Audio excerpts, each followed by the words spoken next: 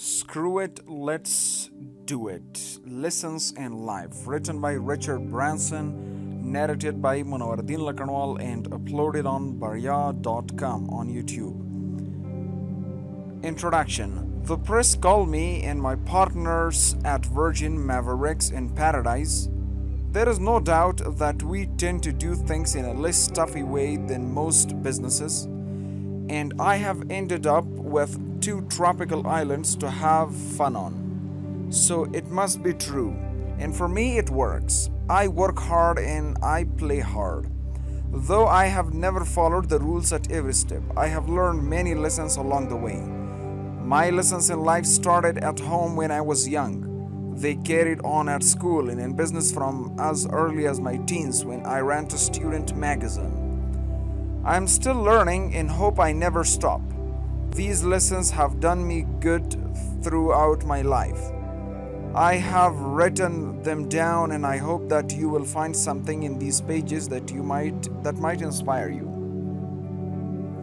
I believe in goals. It's never a bad thing to have a dream, but I'm practical about it. I don't sit daydreaming about things that are impossible. I set goals and then work out how to achieve them. Anything I want to do in life, I want to do well and not half-heartedly. At school, I found reading and writing hard. Back then, dyslexia wasn't understood and my teacher just thought I was lazy. So, taught myself to learn things by heart. Now I have a very good memory and it has become one of my best tools in business. When I was starting out in life, things were more certain than they are these days. You had a career lined up, often the same one your father followed. Most mothers stayed at home. Today, nothing is sure and life is one long struggle. People have to make choices if they are to get anywhere. The best lesson I have learned was to just do it. It doesn't matter what it is or how hard it might seem. As the ancient Greek Plato said, the beginning is the most important part of any work. A journey of 1,000 miles starts with first step. If you look ahead to be the end and all the weary miles between, with all the dangers you might face, you might never take that first step. In whatever it is you want to achieve in life, if you don't make the effort, you won't reach your goal. So take the first step. There will be many challenges. You might get knocked down, back. But in the end, you will make it. Good luck. Richard Branson. Chapter 1. Just do it. Believe it can be done. Have goals. Live full to full. Never give up. Prepare well. Have faith in yourself. Help each other. The staff at Virgin have a name for me. It's Dr. Yes. They call me this because I won't say no if I find more reasons to do things than not to do them. My motto really is, screw it, let's do it. I'll never say I can't do this because I don't know how to. I'll give it a go. I won't let silly rules stop me. I will find a legal way around them. I'll tell my staff, if you want to do it, just do it. That way we all benefit. The staff's work and ideas are valued and Virgin gains from their input and drive. I don't believe that little word can't should stop you.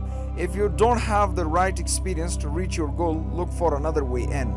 If you want to fly, get down to the airfield at the age of 16 and make this tea. Keep your eyes open, look and dream.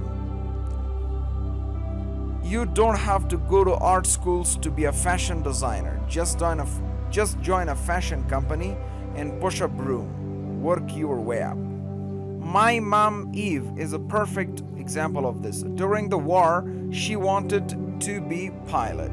She wanted to Heston Airfield. She went to Heston Airfield and asked for a job.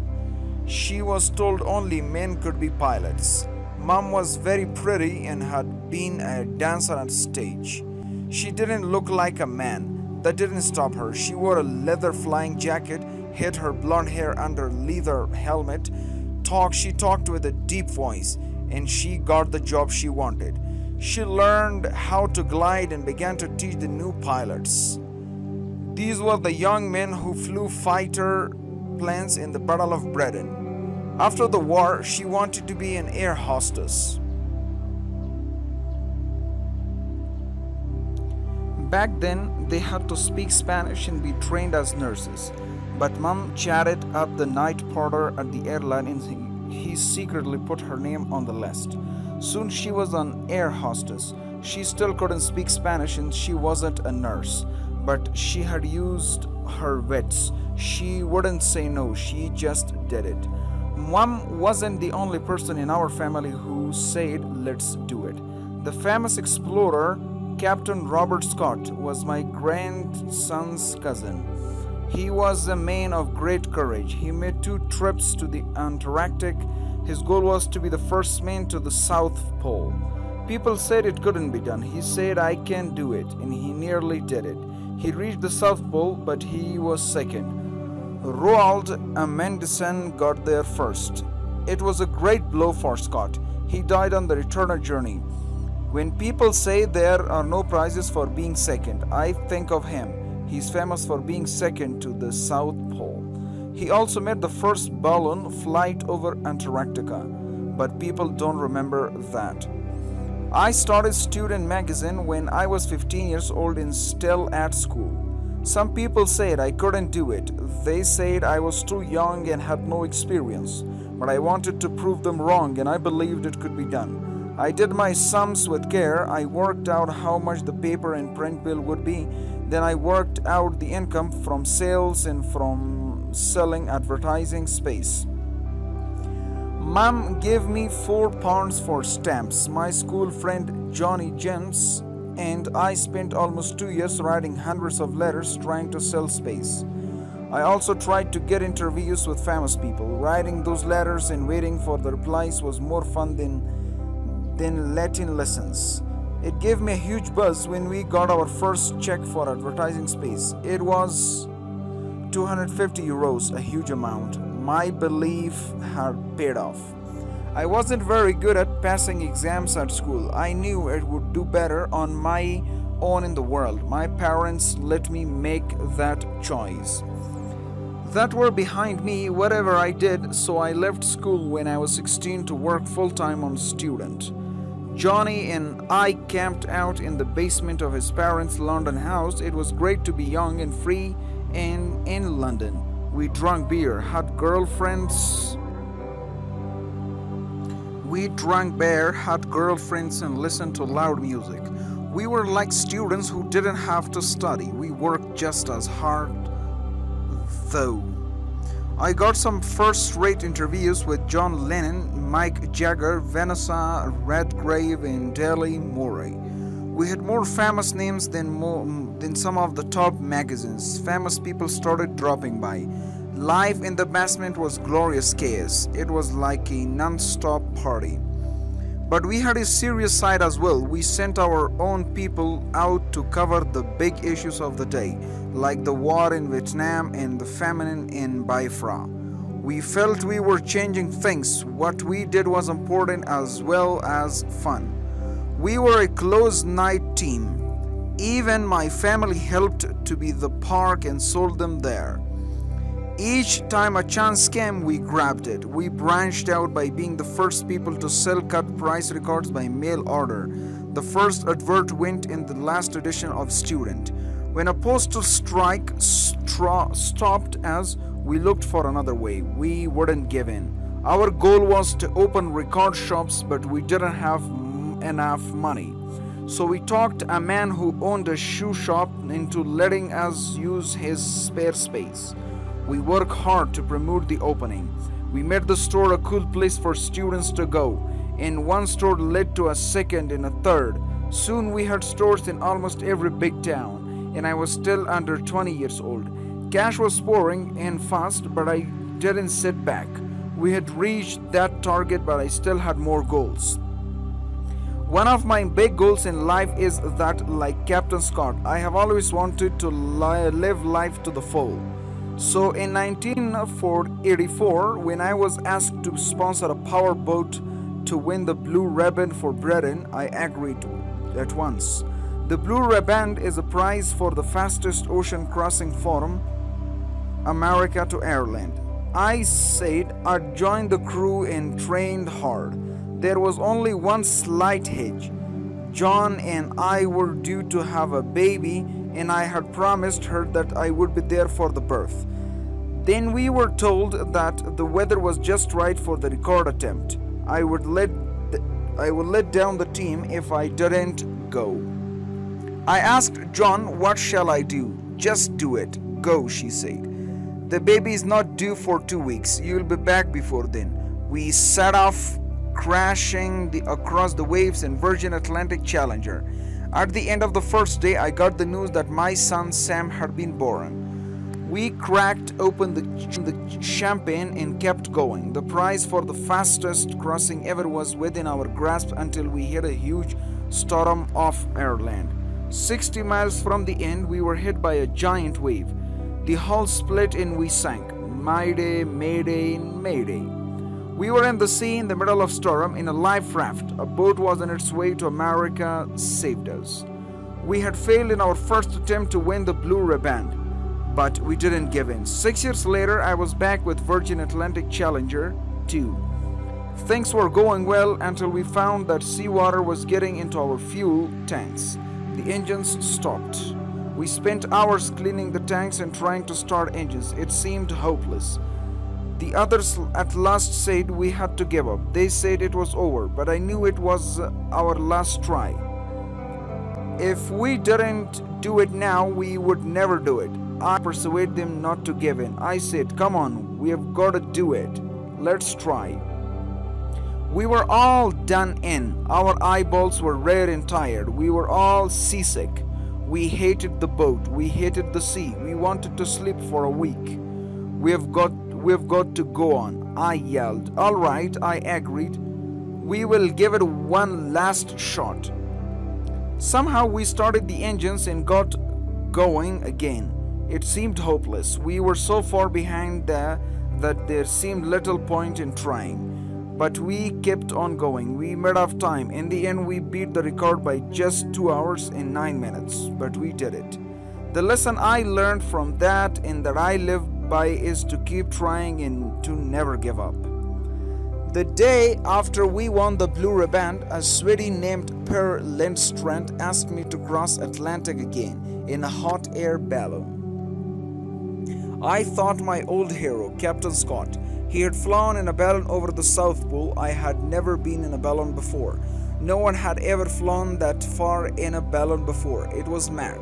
It was too risky. By then my companies were dealing in hundreds of millions of pounds. What would happen if I died? There were many problems, but I can't resist a challenge and the chance to try something new. I said, "Screw it, let's do it." But first I asked Per, "Do you have any children?"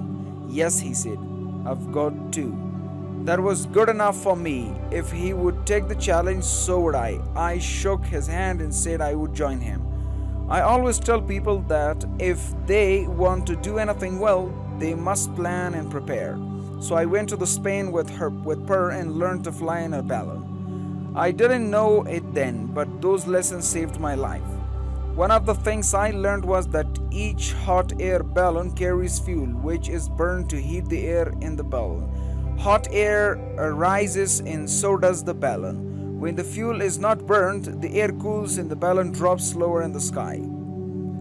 When flying a hot air balloon, the pilot must heat or cool the air so that the balloon is at the right level to catch the wind going in the direction the balloon needs to go. The winds and the jet stream blow from America to Europe. We left from America and 29 hours later we were over Ireland. We were the first to cross the Atlantic in a hot air balloon. There was only one problem: how to land. We had some fuel tanks and left, and it was too dangerous to land with them. We might crash and burn. We chose to come down low and drop the tanks in a field. We reduced the flame in the air balloon and came down low.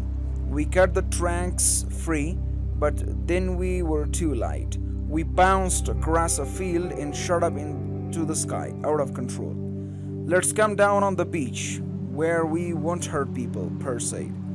We flew into thick fog and missed the beach. The sea looked very black and stormy. If we landed it in with balloon, we could drown. I struggled into my life jacket. Suddenly, from around 56 feet up, Per jumped into the icy sea without his wit. The balloon shot up too high for me to jump. I was on my own. I floated higher and higher into the clouds. The winds took me north, towards Scotland. I was alone, flying in the biggest balloon ever built. I had about an hour of fuel left. When it went, I would fall into the sea. I tried the radio. It was dead. I didn't know what to do. I could jump out in my parachute or stay out. I wrote in my notebook, Juan, Holly, Sam, I love you. While I'm alive, I can still do something. I said to myself, something will turn up. Something did. As the balloon drifted towards the gray sea, I came out of the clouds and saw a helicopter. It was searching for me. I waved and the crew waved back. I was safe. Close to the waves, I jumped into the sea away from the balloon. Without my weight, it flew up and out of sight. The helicopter fished me out of the icy water. I asked about Per, but they had thought he was with me.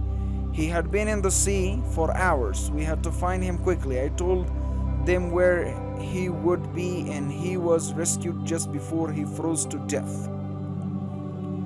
The whole trip was an amazing experience. I learned many lessons, not just if you want to do something, just do it, but also to prepare well, have faith in yourself, help each other, never give up. All of these lessons can be used in life. You don't have to run a big business, fly in a balloon, or break records in a boat to learn from and use the lessons I learned. Your goal can be small. Student magazine was very small at first. I sold space in it from a payphone at school because I believed I could, and I would do it. If something is what you really want to do, just do it.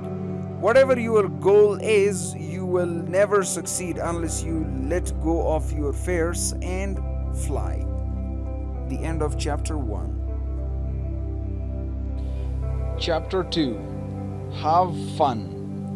Have fun, work hard, and money will come. Don't waste time, grab your chances, have a positive outlook on life. When it's not fun, move on. I don't deny that I have done well and had success. It has even been said that I turn that I touch into gold. People ask me what my secret is. How do I make money? What they really want to know is how can they make money? Everyone wants to be a millionaire. I always tell them the same thing. I have no secret. There are no rules to follow in business. I just work hard and as always have done. Believe I can do it. Most of all, though, I try to have fun. When I was about to go around the world in a hot air balloon in 1997, I knew that it was very risky. I might not return. Before I left, I wrote a letter to my children, Sam and Holly. In it, I said, live life to the full, enjoy every minute of it, love and look after mom. Those words sum up what I believe in. Don't waste time, have fun, love your family. Notice that making money isn't in that list. I didn't set out to be rich. The fun and the challenge in life were what I wanted and still do. I don't deny that money is important. We are not cavemen and women. We can't live just on roots and berries. We live in an era when we must have some money to survive. Once I said I only need one breakfast, one lunch, and one dinner a day. And I still live by those words. I never went into business to make money. But I have fun. I have found fun that if I have fun, the money will come. I often ask myself, is my work fun and does it make me happy? I believe that the answer to that matters more than fame or fortune. If something stops being fun, I ask why. If I can fix it, I stop doing it. You might ask, how do I know that fun will lead to money? Of course, it doesn't always happen. I have had my downs as well as ups. But on the whole, I have been very lucky for almost as long as I remember. I have had fun and I have made money. My very first business lessons weren't success, but I learned from them. My first money-making scheme was when I was about 9 years old. One Easter, I came up with a great plan. I would grow Christmas trees. I asked my best friend, Nick Powell, to help me plant 400 seeds in our field at home. We worked hard but also enjoyed ourselves. We enjoyed messing about on the farm. All we had to do was wait for the seeds to turn into Christmas trees. It would take 18 months. The first thing I had to learn was how to use figures. I was not good at sums at school. One paper, they made no sense. But as I planned our Christmas tree business, I used real sums that we make sense. The bag of seeds cost just 5 euros and we would sell each tree for 2 euro. We would make 795 euros, which was worth waiting for. Even at an early age, I planned long term and planned to wait for reward. My second lesson was that money doesn't grow on trees. Sadly, rabbits are all the seedlings. We got some revenge, though I'm sorry to say we had fun shooting the rabbits. We sold them for shilling each to the local butcher. Overall, we did make a small profit and all our friends had rabbit pie. We all gained something. You never know what you will find on a sunny beach. On holiday, I found my very own desert island in an airline. In 1976, I was looking and building up Virgin Music. Mike Oldfield had already been our first big success with Tubular Bells in 1973. We also signed up the Sex Pistols, so things were on the up. We were very busy, but we also had a great deal of fun. People said things like Branson's Lucky Devils come to across a huge hit like Tubular Bells. Yes, it was Lucky Brick, but we grabbed it. It had been taken to every other record company. They had turned it down, but we heard it and believed in it. We knew it would happen. Making it work was hard for a bunch of kids like us, though we had to find the money. We had to push it to the top. We had to think differently. We asked John Peel to play the entire album on his show, and he did. It had never been done before, and it worked. Sales took off. Mike Oldfield was too shy to promote the album. We found an answer. We made a video and showed it on TV. Our big breakthrough was when we got it used at the soundtrack of The Exorcist. Sales were massive. We were success, but we never stopped looking for new sounds and new talent. By the end of 1977, I needed a break. My girlfriend Joan and I had split up. I was sad, but I liked to make the best of things. I always like to get away from London in the winter. Music, sun, and sea make me feel good. The distance from London gives me the space and freedom to think and plan out fresh ideas. I went to Jamaica. It was part holiday, part work. I swam in a warm sea. I sat on the beach. I listened to some great rag bands. Then we heard new kind of music. It was made by local DJs and radio jocks who were known as toasters. It was a kind of early rap, so I was in the start of something big. Jamaican musicians wouldn't take checks, so I signed up almost 20 rags bands and some toasters from a case filled with cash. We went on to sell lots of records with them. It was a perfect example of my motto, have fun and the money will come. I was still in Jamaica when Joan phoned me out of the blue. Can you meet me in New York? She said. We had a happy time in New York City, but the phone didn't stop ringing. We longed to escape and spend some time alone. As someone asked me if I had named Virgin after the Virgin Islands, The answer was no. We had named the company Virgin because we were virgin in business. But I had never been to the Virgin Islands, and this sounded like the perfect romantic place for Juan and me. I had spent all our cash on signing up bands in Jamaica, but I had heard that if you were looking for a house on an island, you would get a grand tour, free of charge. I found an estate agent in the British Virgin Islands. I said I owned a record company and wanted to buy an island to build a story on it. Please come as our guests. We have lots of lovely islands for sale. We'll show you around. Juan and I flew to the British Virgin Islands. We were treated like royalty. A big car met us at the airport and took us to Vela. It was like being in paradise. The next day, a helicopter was waiting to take us on a tour. We skimmed over green palm trees and blue sea. We landed one lovely island after the other. We toured fantastic private estates and had a great time. We spun our free holiday out as long as we could, but at last we were running out of islands for sale. We asked the agent if he had something that we hadn't seen. Yes, there is one, a real little jewel, he said. It smiles from anywhere and it's quite unspoiled. Its name is Necker.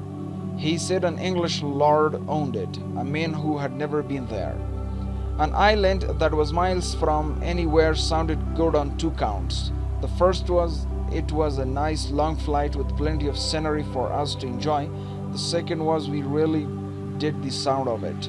Unspoiled mean that it had not been built on. Perhaps it would be cheap.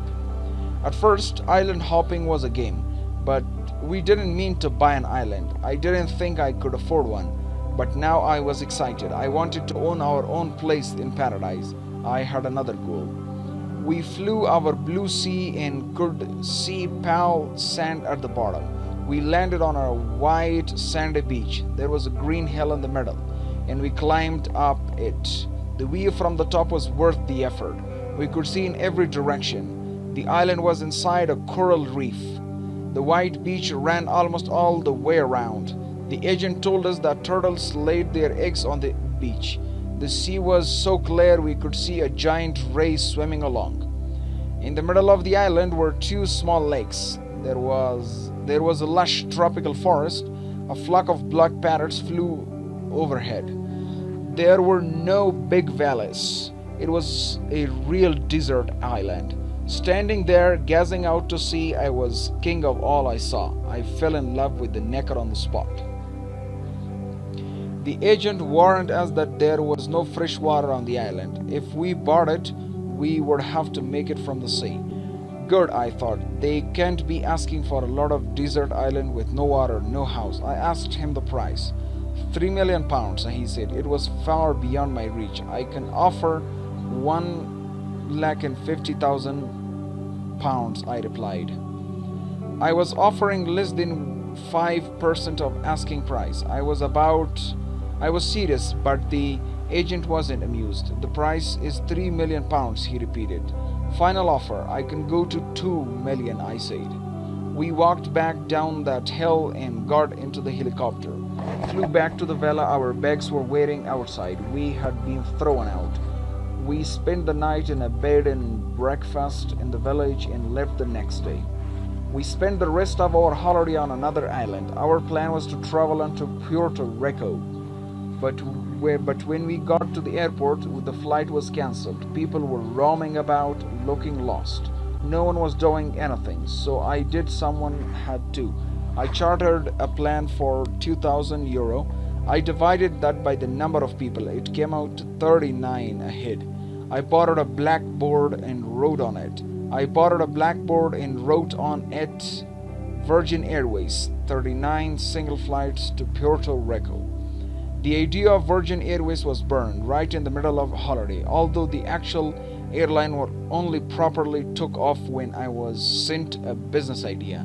I had never chartered a plan before, but as with tubular bells and the Jamaican toasters, I saw and grabbed the chance. And look at Virgin Atlantic today. We fly to 30 places around the world. We have Virgin Blue in Australia, Virgin Express in Europe, and Virgin Nigeria. We are planning Virgin America, and we have even gone farther. Virgin Galactic will offer flights into space. No one else is doing that.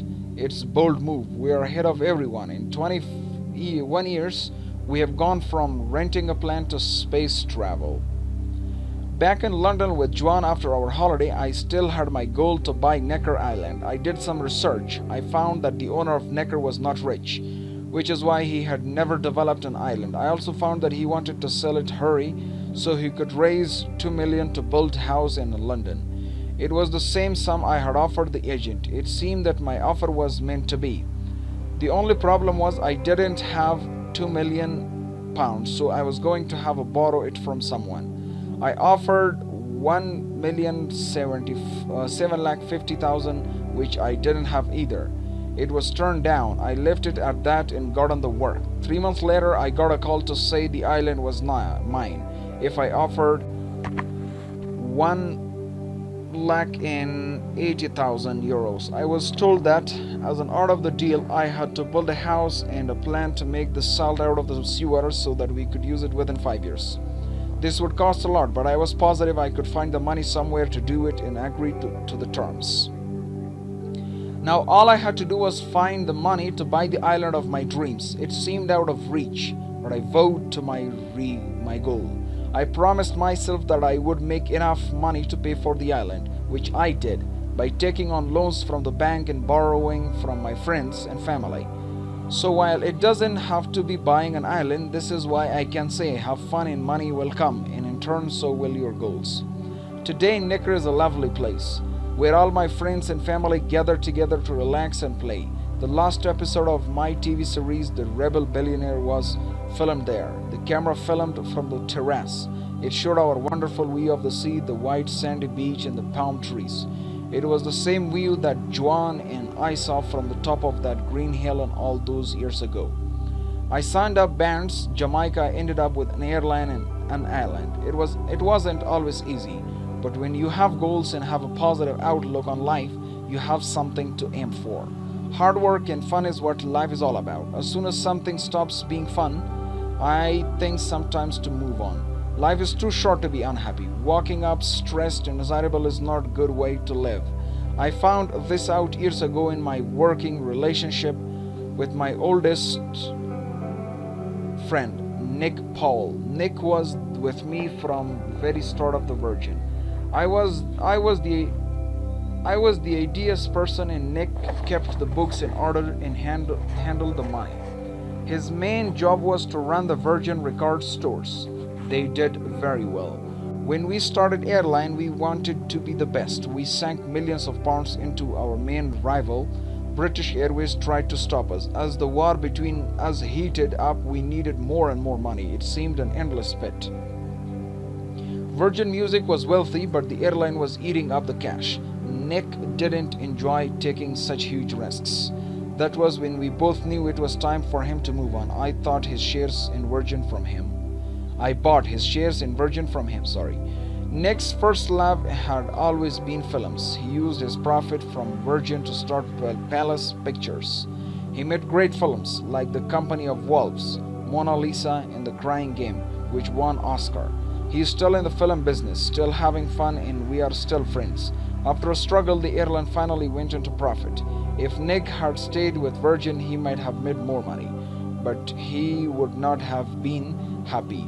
If we had gone on working together even after the fun had gone, we might not have stayed friends. He made the right choice. This is why I say never just try to make money. Long-term success will never come if profit is the only aim. I have been lucky. Virgin now has the luxury of a great deal of money behind it. People say I should relax, I could retire. I ask, what would I do? He say, paint watercolors, play golf, have fun, but I am already having fun. My work is fun. Fun is the core of the way I do business. It has been the key to it all from the start. I see no reason to change it. Not all of us have the money to start up a business, or the luck, or the chances aren't there. Sometimes you are just glad to have a job, any job, so you grab the job in the factory or the store or the call center. You might hate it, but you try to make the best of things. But is that fun? I would say, do you really have to stay stuck in a rut? Is that job you really is that job you hate really your only option? Whoever you are, you have other choices. Look around, see what else you can do. The internet has opened many doors. After a friend of mine wanted to hire a van, so he looked on the net, and soon he had 20 offers of van with working driver. There were work and trading chances on the web. It has changed the lives of people with ideas and energy, even those with little experience in creating successful internet and mail order business. Welf and Kathy started Chelly's Guller by making Chelly jelly to give away to their friends in their kitchen in Norfolk 50 years ago. They progressed to selling at fairs, and the response from Chelly lover everywhere led them to go online. Today they make and sell a big range of unusual jellies and relish. All their jellies are still grown into greenhouses in the back garden. Prince Charles sells his organic food online, and there is even a mail order Christmas tree business, Christmas Tree Land, which started out as a small roadside stall. Today they sell anything festive, from baubles to bells. So I was right back when I was 8 years old. If the rabbits had behaved, I could have been a Christmas tree king. Even without the internet, anyone can start up a new business from home. You can wash windows, take in ironing or walking dogs. You can be an artist or writer. You can be a gardener. You can make and sell dolls' houses. Anita Roddick made skin cream in her kitchen. Now the Body Shop is big empire. You can make salad dressing in your garage like Paul Newman. With him it started as a hobby. Now it's a company. He gives all the profits to charity. So far he has given away more than $150 million. Not paid for a hobby. Granted, Paul Newman didn't have to worry about funding. But there are dozens of things you can do from home to make money. It could be more fun and lead to a new career you really enjoy. If you do still have to work for a boss at a job you don't like, as almost everyone does at some point, don't mourn about it. Have a positive outlook on life and just get on it with. Work hard and earn your pay. Enjoy the people you come into contact with through your job.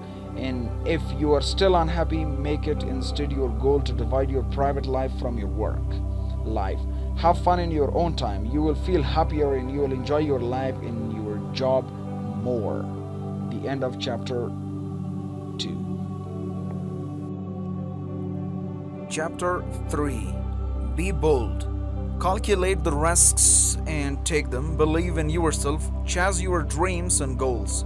Have no regrets. Be bold. Keep your word. In 2004, I made a TV series, The Rebel Billionaire. The final episode had a twist at the end. I offered the prize winner, Sean Nelson, a check for $1 million. But there was a catch. He could take the check or toss a coin for an even bigger mystery prize. If he lost the toss, he would lose it all. I held out the check. He took it and saw the long line of zeros. Then I took it back and put it all. I held out the check. He took it and saw the long lines of zero. Then I took it back and saw the long lines of zero. Then I took it back and put it in my hip pocket. I held out a silver coin. Which one will it be? I said. The coin or the check?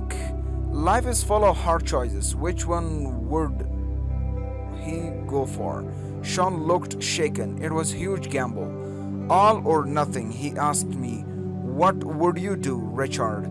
It's up to you, I said. I could have told him, I take risks, but they are calculated risks. I weigh up the odds in everything I do. Instead, I said nothing. He had to make up his own mind. Sean walked back and forth, trying to decide. It was tempting to gamble. I would make him look cool. Also, the unknown prize might be amazing. At last, he said he couldn't risk losing that much money on the toss of a coin. He owned a small company. He could use the money wisely to help his business grow. It could change his life for the better. It would also help the people who worked for him and believed in him. "I'll take the check," he said. "I was pleased. If you had gone for the coin toss, I would have lost all respect for you." I said he made the right choice and didn't gamble on something that he couldn't control. He got the $1 million in the mystery prize.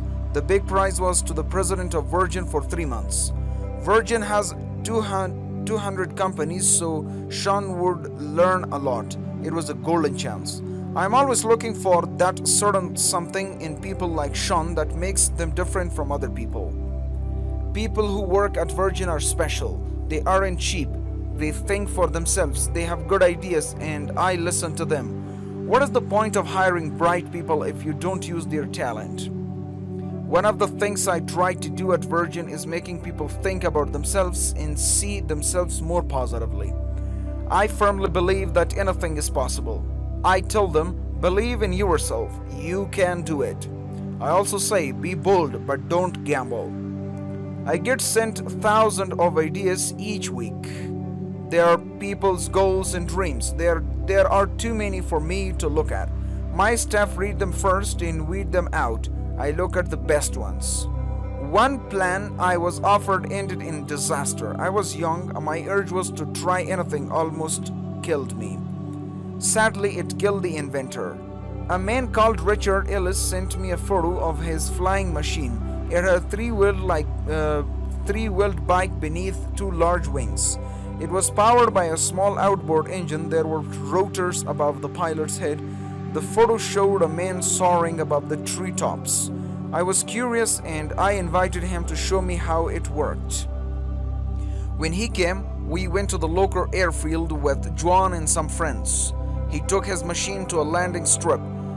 You had to pedal like mad to get speed up. Then the engine would cut in and start the rotors.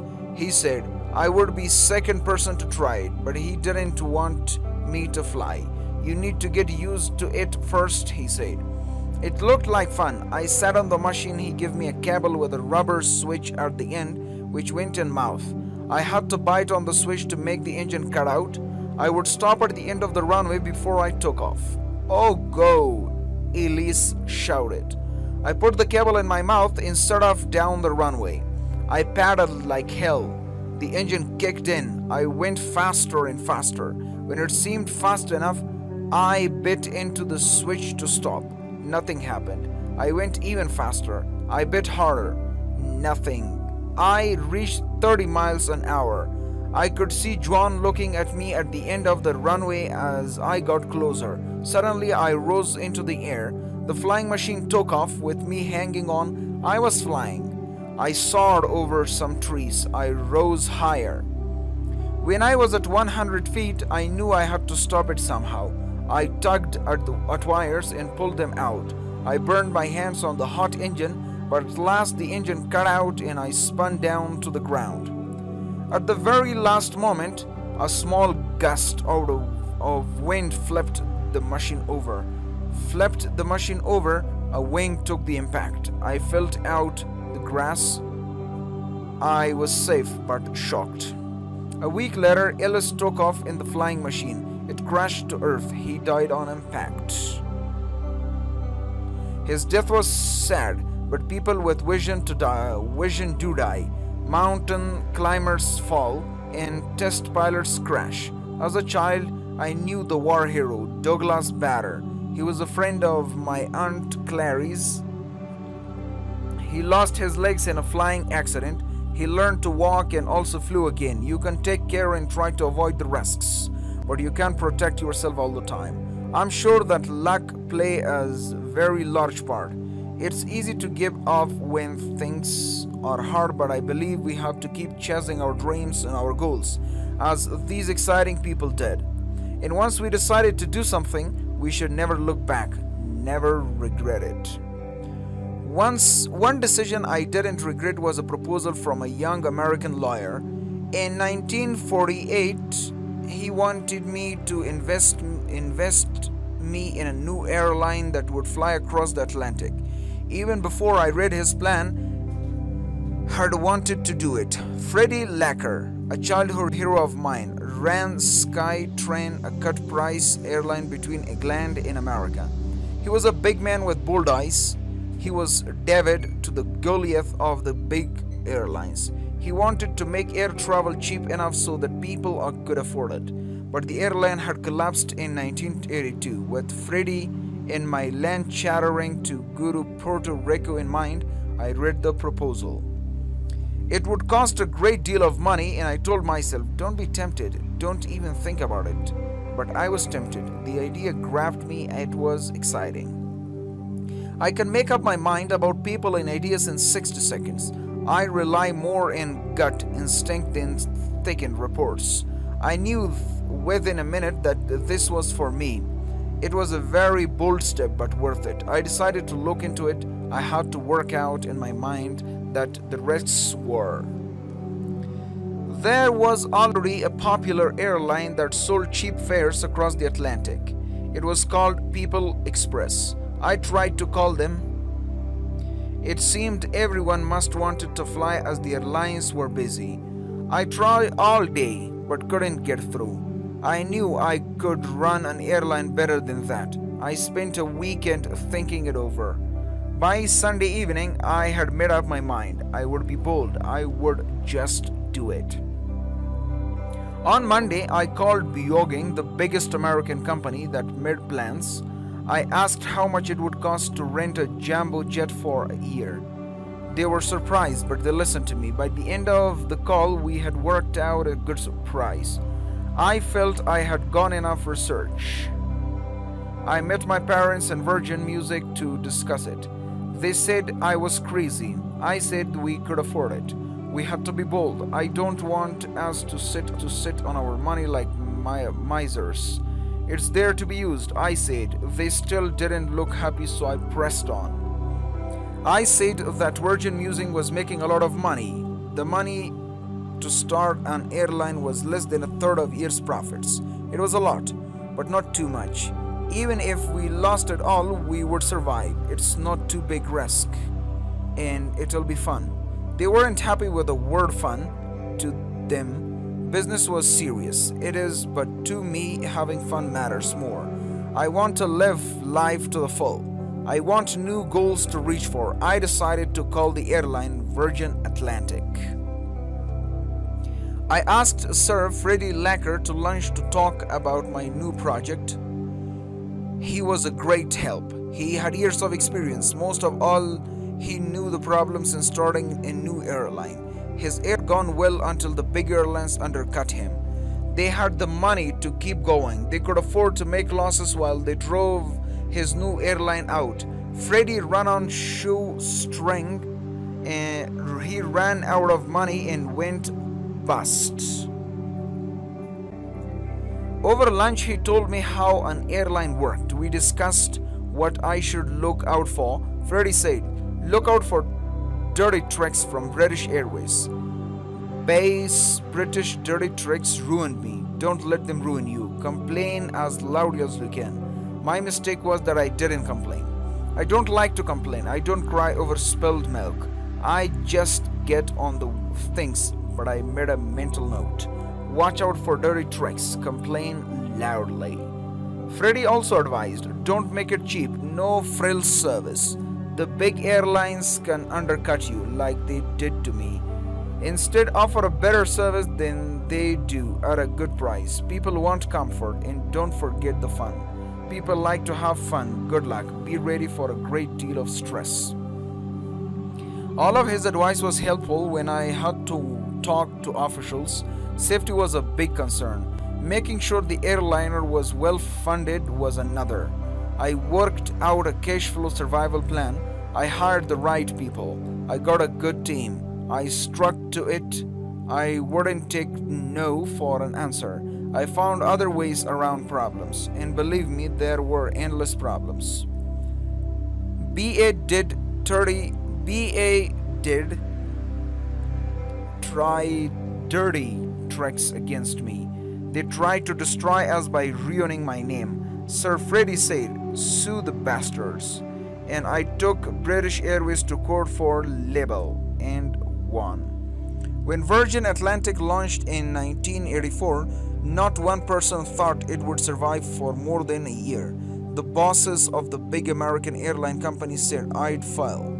Now they're all out of business. I'm still there. I was bold, yes, but not foolish. I took a risk by starting up airline, but the odds were good. They were not all or nothing, like they were with winner of the rebel billionaire, and I had thought through how to manage the risks. Sean Nelson could have won it all or lost it all on the spin of a coin. It took courage to refuse. My next big venture was starting Virgin Trains in 1996. I got the idea when I was in Japan. I was there to look for a site to build a new megastore. When we took the bullet train, I thought it was great. It was like being on a plane. Why can't trains be like this in the UK? I thought. I jotted down some notes to remind me it was fate. The next week, the UK government said they would break up the old train system. British Rail and let new business compete to run trains. I jumped in and said I was interested. The news hit the papers. Virgin to go into trains. They said it was a bold move. Again, as with the airline, some people said I would fail. It took 5 years, but we did it. We produced the world's most advanced learning train. It was a proud moment when my wife Joan named it Virgin Lady at the time. It went too fast for the UK's old tracks. Once again, we were ahead of everyone. The TV news said we had made good on our promises. One thing I always try to do is to keep my word. I set my goals and stick to them. Success is more than luck. You have to believe in yourself and make it happen. That way others also believe in you. Sometimes I get business offers that I turn down. I had the chance to invest in Ryanair, a good no-frills airline. I turned it down. Ryanair is still going strong. I also turned down the chance to invest in Trivial Pursuit and Wind Up Radio. All of them were good ideas. I turned down the chance to be Lloyd's name. Lloyd's is the biggest insurance company in the world. They insure against huge losses like hurricanes and earthquakes. Turning them down, though, was a good choice. I could have lost a fortune. Some you win and some you lose. Be glad when you win. Don't have regrets when you lose. Never look back. You can't change the past. I try to learn from it. We can't all run big airlines or trains. Many people have more modest goals. But whatever your dream is, go for it. Always be aware of the risks are too random or too hard to predict. But remember, if you opt for a safe life, you'll never know what it's like to win. The end of chapter 3. Chapter 4. Challenge yourself. Aim high, try new things, always try. Challenge yourself. Everyone needs something to aim for. You can call it a challenge or you can call it a goal. It is what makes us human. It was challenges that took us from being cavemen to reaching for the stars. If you challenge yourself, you will grow. Your life will change. Your outlook will be positive. It's not always easy to reach your goal, but that's no reason to stop. Never say die. Say yourself, I can do it. I'll keep trying until I win. For me, there are two types of challenge. One is to do the best I can at work. The other is to seek an adventure. I tried to do the both. I tried to stretch myself to the limit. I'm driven. I love the challenge of looking for new things and new ideas. To me, the stretch is fun. My first big challenge came when I was 4 or 5 years old and when we went to Devon for 2 weeks one summer. Dad's sisters and an uncle went with us. When we got there, I ran onto the beach and started at the sea. I couldn't swim and Auntie Joycey bet me 10 shillings that I couldn't learn to swim by the end of the holiday. I took the bet, sure I would win. Most days the sea was rough and the waves were high, but I tried for hours. Day after day I splashed along with 1 foot on the bottom. I grew blue with cold and swallowed a lot of seawater, but still I couldn't swim. Never mind, Ricky, Auntie Josie said. Kindly, there is always next year. I had lost the bet. I was sure she would forget about it next year. As we set off home in the car, I gazed out of the window. How I wished I had learned to swim. I hated losing the bet. It was a hot day, and in the 1950s, the roads were very narrow. We weren't going very fast when I saw a river. We hadn't got home, so we were still really on holiday. I knew it was my last chance to win. "Stop the car," I shouted. My parents knew about the bet, and they obviously would not have done what I said when I was at that age. I think my father knew what I wanted and how much it meant to me. Dad drove off the road and parked. "What's up?" he asked. "Ricky wants to have another go at winning that 10 shillings, Mum said. I jumped out of the car and stripped quickly, then ran across a field to the river. When I got to the bank, I felt scared. The river looked deep and fast, running over rocks. There was a muddy part where cows drank from. It was easy to reach the water from there. I turned my head and saw everyone standing, watching me. Mom smiled and waved me on. "You can do it, Ricky," she called.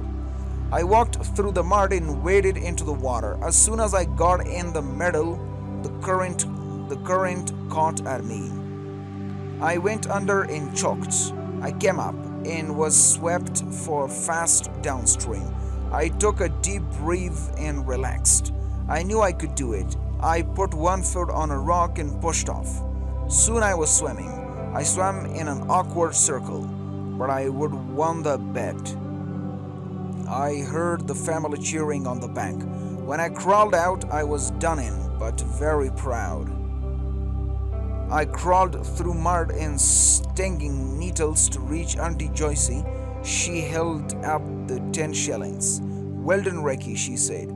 "I knew you could do it," Mum said, and so had I.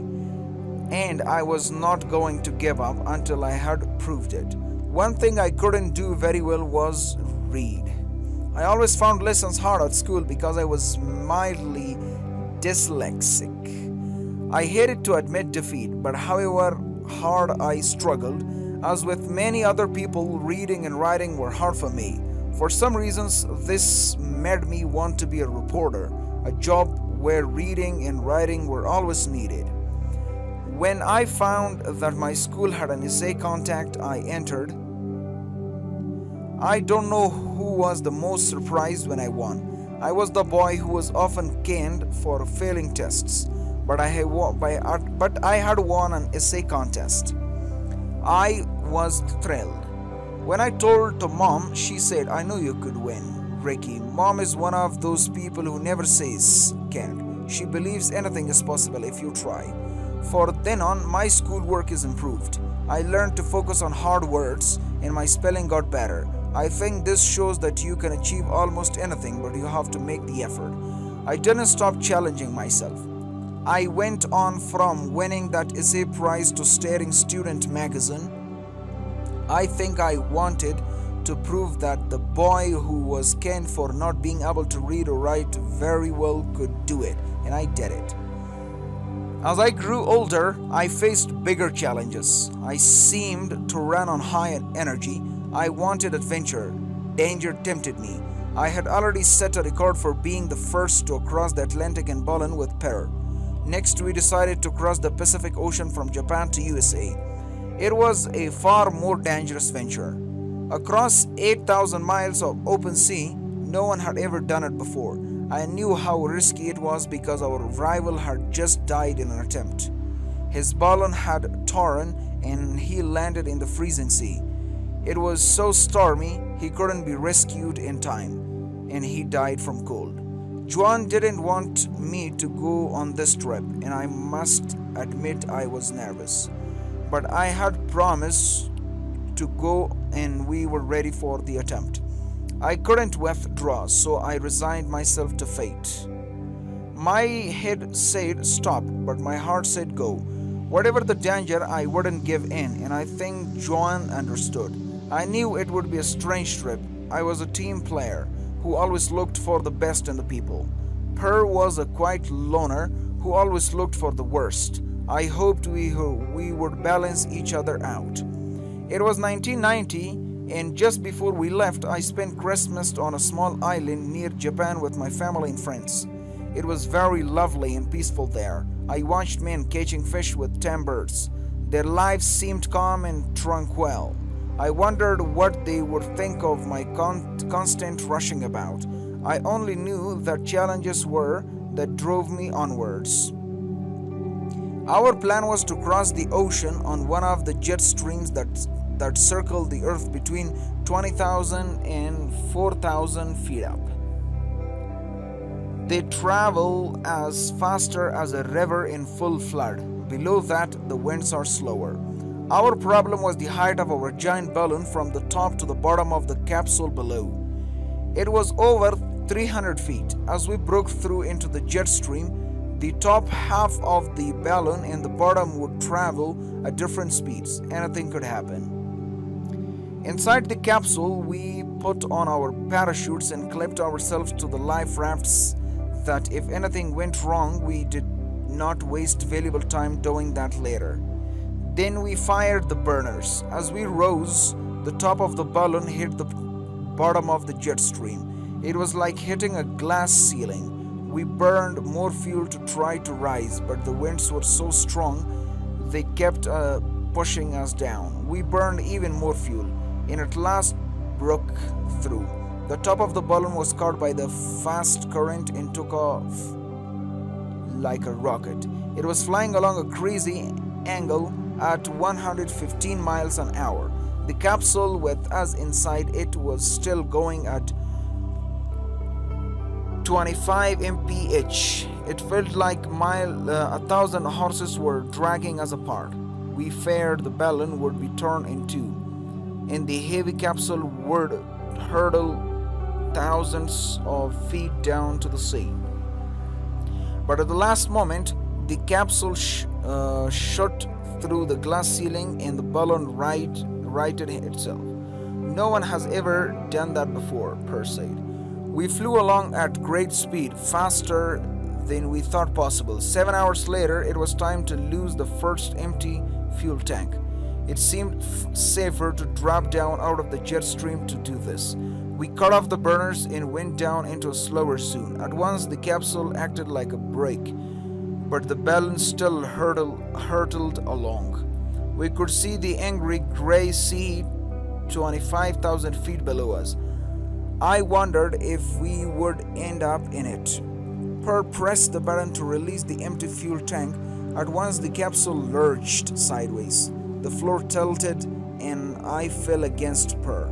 To our horror, we found that two full tanks as well as the empty one had fallen off one side. They weighed a ton each. Not only we were lopsided and off balance, now we didn't have enough fuel to control our height and find the right wind pattern. So we couldn't reach the USA. 3 tons lighter, the balloon soared upwards. We hit the jet stream so fast we shot through glass ceiling like a bullet and kept on raising. Per let some air cut off the air balloon, but still we flew up and up. We had been warned that the glass dome of our capsule would explode at 43,000 feet and our lungs and eyeballs would be sucked out of our bodies. At 41,000 feet, we entered the unknown. We reached a frightening 42,500 feet. We had no idea what might happen. We were higher not only than any balloon had been, but than any aircraft had ever flown, except Concorde. At last we stopped rising, the balloon cooled and we started to fall fast. We didn't want to burn extra fuel, but we had to stop falling. We couldn't come down in the sea because there was no one to rescue us. We would have to last for another 30 hours on almost no fuels. In order to reach land, we had to fly faster than any balloon had ever flown before. That means staying right in the center of the jet stream, a space just 100 yards wide. It seemed impossible. The final straw was when we lost radio contact. We had been going for hours and Per worn out. He lay down and fell into an instant deep sleep. I was on my own. I don't believe in God, but that day it felt as if a guardian angel had entered the capsule and was helping us along.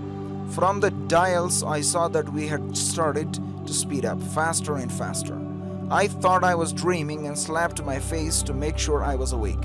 We went from 80 miles an hour through to 180, then 200, and then 240. This was unheard of. It seemed like a miracle. I was so bone weary, I felt spaced out when I saw strange flickering lights in the glass dome. I thought they were spirits. I watched them as if in a dream until I realized that burning lumps of gas were falling around. It was -7 degrees outside. If a fireball hit the glass dome, it would explode. "Per," I yelled. "Wake up! We're on fire." Per woke up fast. He knew at once what to do. Take her up 40,000 feet where there is no oxygen, he said. Then the fire will go out. At just under 43,000 feet, the flames died and we started down again, but we had wasted precious fuel. Then the radio came back on. A voice said, "War's broken out in the Gulf. The Americans are bombing Baghdad." It seemed strange that while we were alone almost on the edge of space, a war had just started on Earth. Our ground crew told us our jet stream had turned. It would loop us back to the Japan. We had to get into a lower jet stream at once, one that would take us to the architect. We dropped down to 30,000 feet and flew hour after hour at over 200 miles an hour in a loop-sided capsule. We finally landed in a blizzard on a frozen lake in the far north of Canada in a wild area 200 times in the size of Britain. We were so far off the beaten track it took 8 hours to be rescued. By then we both had frostbite. "Next time we'll fly around the world," Per said. I laughed, but I knew I couldn't turn down a challenge. We made the attempt a couple of years later, but someone beat us to it. Now I am planning space travel as my next big thing with Virgin Galactic. Just before we had left to cross the Pacific, my daughter Holly sent me a fax. She wrote, "I hope you don't land in the water and have a bad landing. I hope you have a good landing and land on a dry land." It seemed a perfect metaphor for life. I have been lucky so far. I have nearly always landed on a dry land. I think the writer and mountain climbers James Ullman summed it up all when he said something like, "Challenge is the core and mainspring of all human action. If there is an ocean, we cross it. If there is a disease, we cure it. If there is a wrong, we right it. If there is a record, we break it. And if there is a mountain, we climb it." I totally agree and believe we should all continue to challenge ourselves. The end of chapter 4. Chapter 5. Stand on your own feet. Rely on yourself, chase your dreams, but live in the real world. Work together. If you want milk, don't sit on a stool in the middle of the field in the hope that the cow will back up you. This old saying could have been one of Mother's quotes. She would have added, "Go on, Rocky, don't just sit around, cage the cow." An old recipe for rabbit pie said, "First cage the rabbit," and note that it didn't say, "First buy the rabbit," or "sit on your bottom until someone gives it to you." Lessons like this taught me to me by my mom from when I was a toddler are what have made me stand on my own 2 feet. I was trained to think for myself and get things done. It is what the British as a nation used to believe in. But there are some kids today who seem to want everything handed to them on a plate. Perhaps if your parents were like mine were, we would be a nation of go-getters as we used to be. When I was 4 years old, Mom stopped the car a few miles from our house and told me to find my own way home across the fields. She made it a game. one I was happy to play. It was an early challenge. As I grew older, these lessons grew harder. Early one winter morning, Mom shook me awake and told me to get dressed. It was dark and cold, but I crawled out of bed. I was given a packed lunch and an apple. I'm sure you will find some water along the way, Mom said, as she waved me off on a 50-mile bike ride to the south coast. It was still dark when I set off on my own. I spent the night with a relative and returned home the next day. When I walked into the kitchen at home, I felt very proud. I was sure I would be greeted by cheers. Instead, Mom said, "Well done, Ricky. Was that fun? Now run along. The vicar wants you to chop some logs for him." To some people, this might sound harsh, but the members of my family love and care for each other very much. We are a close-knit unit. My parents wanted us to be strong and to rely on ourselves. Dad was always there for us, but Mom was the one who drove us to want to do our best. I learned about business and money from her. She would say things like, "The winner talks all, and chase your dreams." Mom knew that losing wasn't fair, but it is life. It is a good idea to teach children that they can win all the time. In the real world, people struggle. When I was born, Dad was just starting out in law and money was tight. Mom didn't mourn. She had two aims. One was to find useful tasks for me and my sisters. Being idle was frowned on. The other was to find ways to make money. At home, we talked business at dinner. I know some parents keep their work away from the kids. They won't share their problems, but I believe that their children never really learn the value of money. Sometimes when they get into the real world, they can't cope. We knew that the real world was about. My sister Lindy and I helped Mom with her projects. It was fun. It made for a great sense of teamwork within our family. I have tried to bring Holly and Sam up in the same way. Although I have been lucky to have more money than my parents had, I still think my mom's rules were good, and I believe Holly and Sam have learned the value of money. Mom made little wooden tissue boxes and waste paper bins.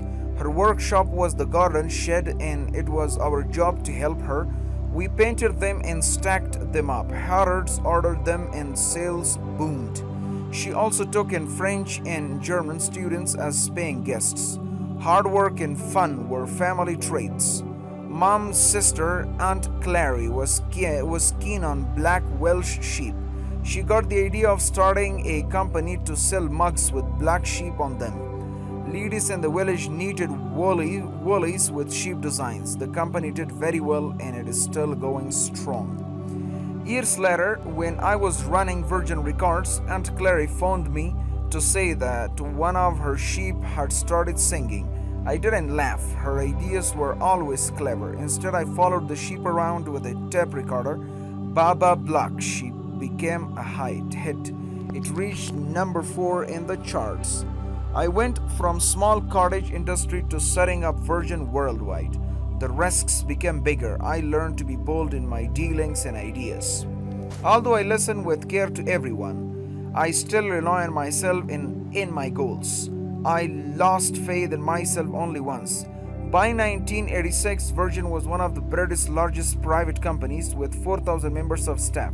Sales had increased by 60% from the year before.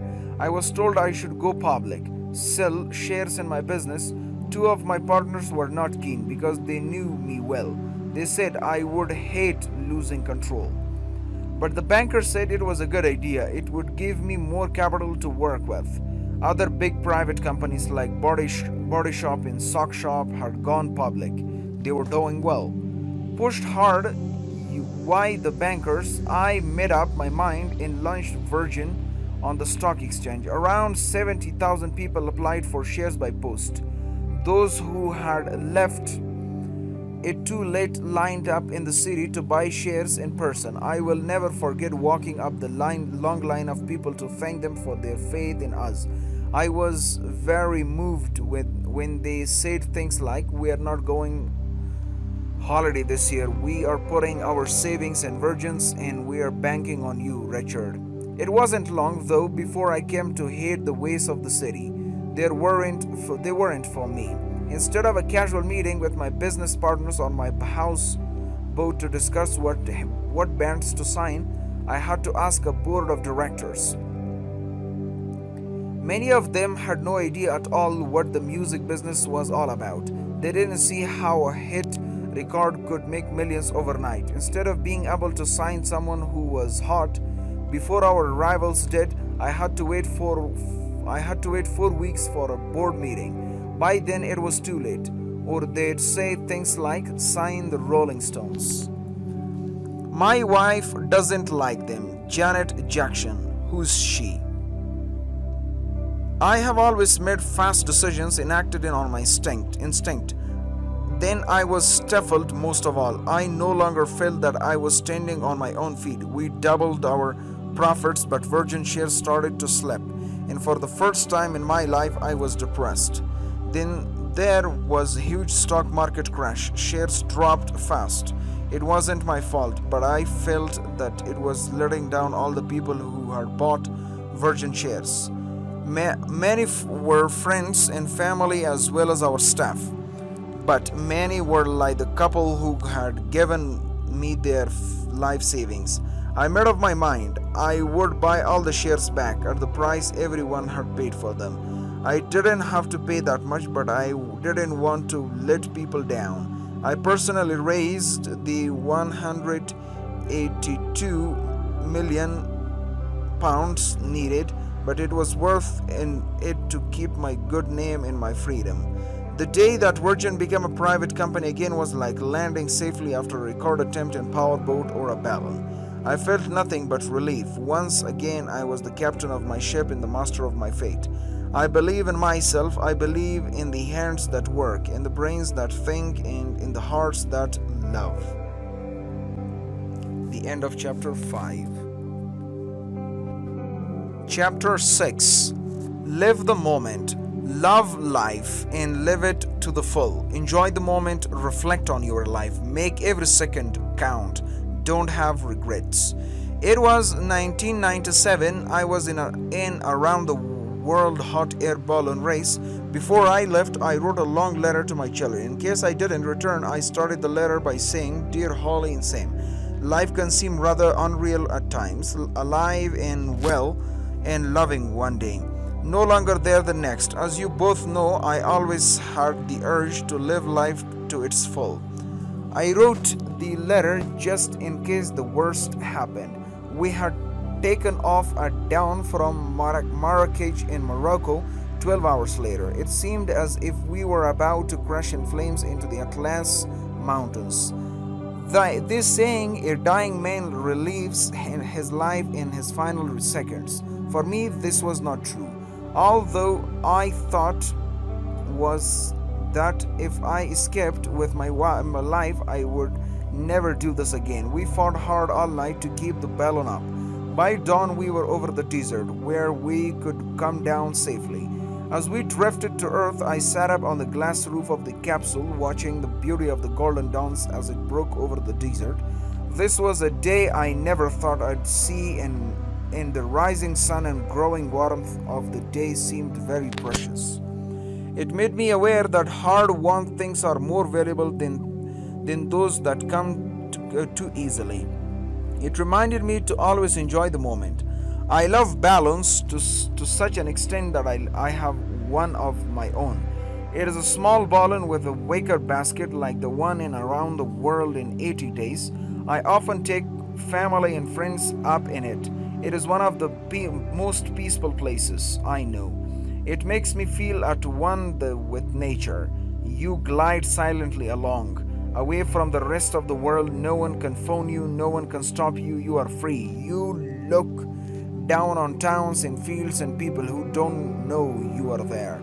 You can fly nest to a wild swan and hear the beat of its wings. You can look into the eyes of an eagle. Balloons have taught me to reflect more. On Earth, my life is fast and hectic, each moment full. It can be too busy. We all need our own space, and it's good to pause and do nothing. It gives us time to think. It recharges our bodies as well as our minds. I often think of the fishermen I watched that Christmas in Japan. It is in our nature to strive, so I wondered what they looked for in life. They seemed content fishing and feeding their families. They didn't seem driven to set up fish canning empires. As far as I knew, they didn't want to cross the Pacific in a balloon or climb Mount Everest. They took each day as it came. They lived in the moment, and perhaps this is what gave them peace of mind. My grandmother lived life to the full. At the age of 89, she became the oldest person in Britain to pass the advanced Latin American ballroom dancing exam. She was 90 when she became the oldest person to hit a hole in one at golf. She never stopped learning. In her mid-90s, she read Stephen Hawking's book, A Brief History of Time, which may make her one of the few people to have read it all the way through. Shortly before her death at the age of 99, she went on to cruise around the behind in Jamaica wearing only her swimming costume.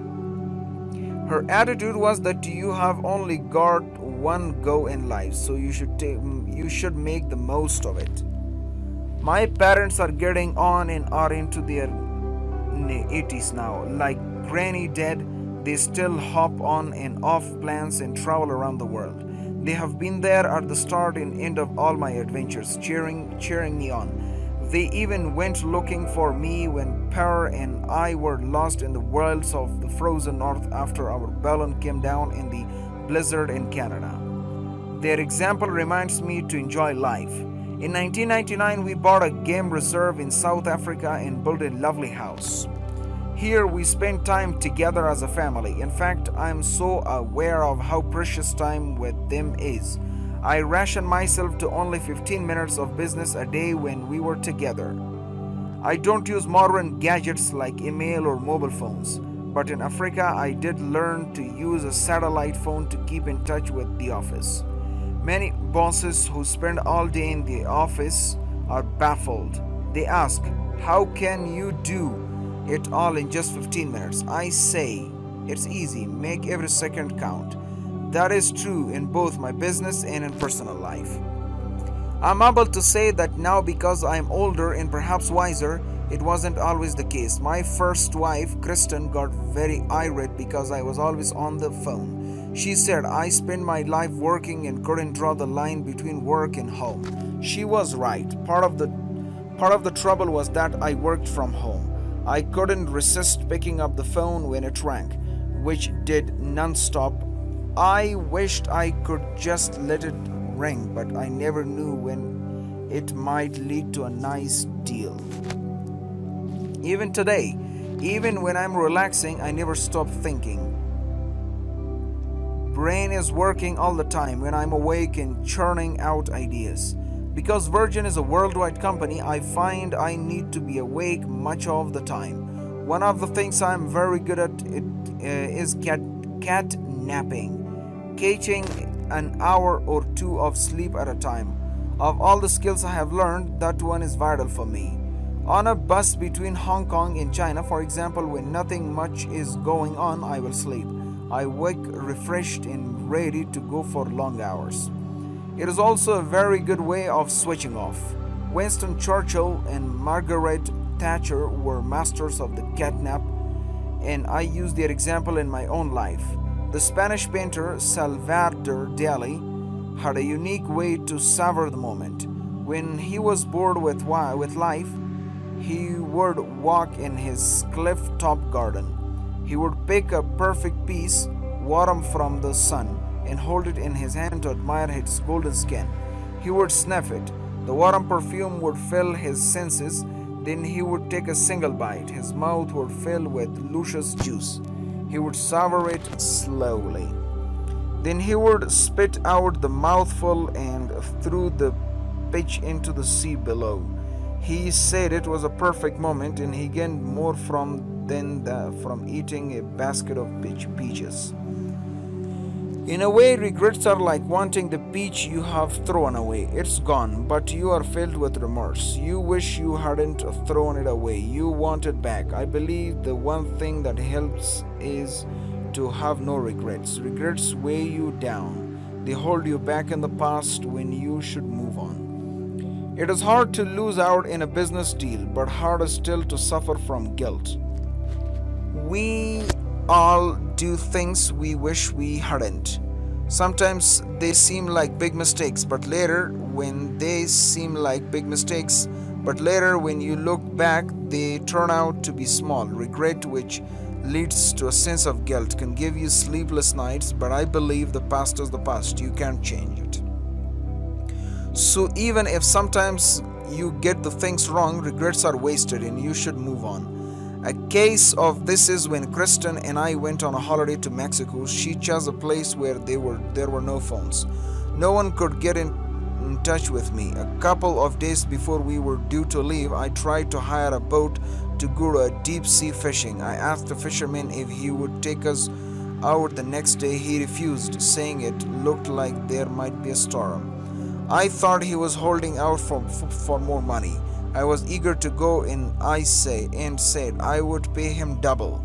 A couple more tourists from the bar said they'd go too, and they also paid double. We were having an exciting day of sport when I noticed that it was growing dark. The wind rose and it grew cold. It started to rain. They started the engine to head home, but the rudder jumped, so the boat couldn't steer and went round in circles. The storm grew stronger and the sea was being pounded hard. I was sure she was about to break up and sink. After an hour, the worst of the storm seemed to have passed. There was calm and strange light. In fact, we were in the eye of the storm. In the distance, I could see a solid black line coming closer across the waves. It was the far wall of the storm and looked alarming. I thought we would all die when it hit us. Kristen was a strong swimmer and she said we should swim for the shore, which was 2 miles away, and try to beat the storm. Everyone said we were mad, but the fisherman gave us a plank of wood to hold on to, and we jumped into the sea. I went from being scared of drowning to the terror of being eaten by sharks. We were swept far down the coast. 2 hours later, half frozen, we dragged our way up through the surf onto the beach. Somehow we stumbled through mangrove swamps back to the village for help. We found a big boat to go and rescue the fishing boat, but we ran into an even bigger storm and were tossed back to shore. When the storm cleared, they searched for 2 days but found nothing.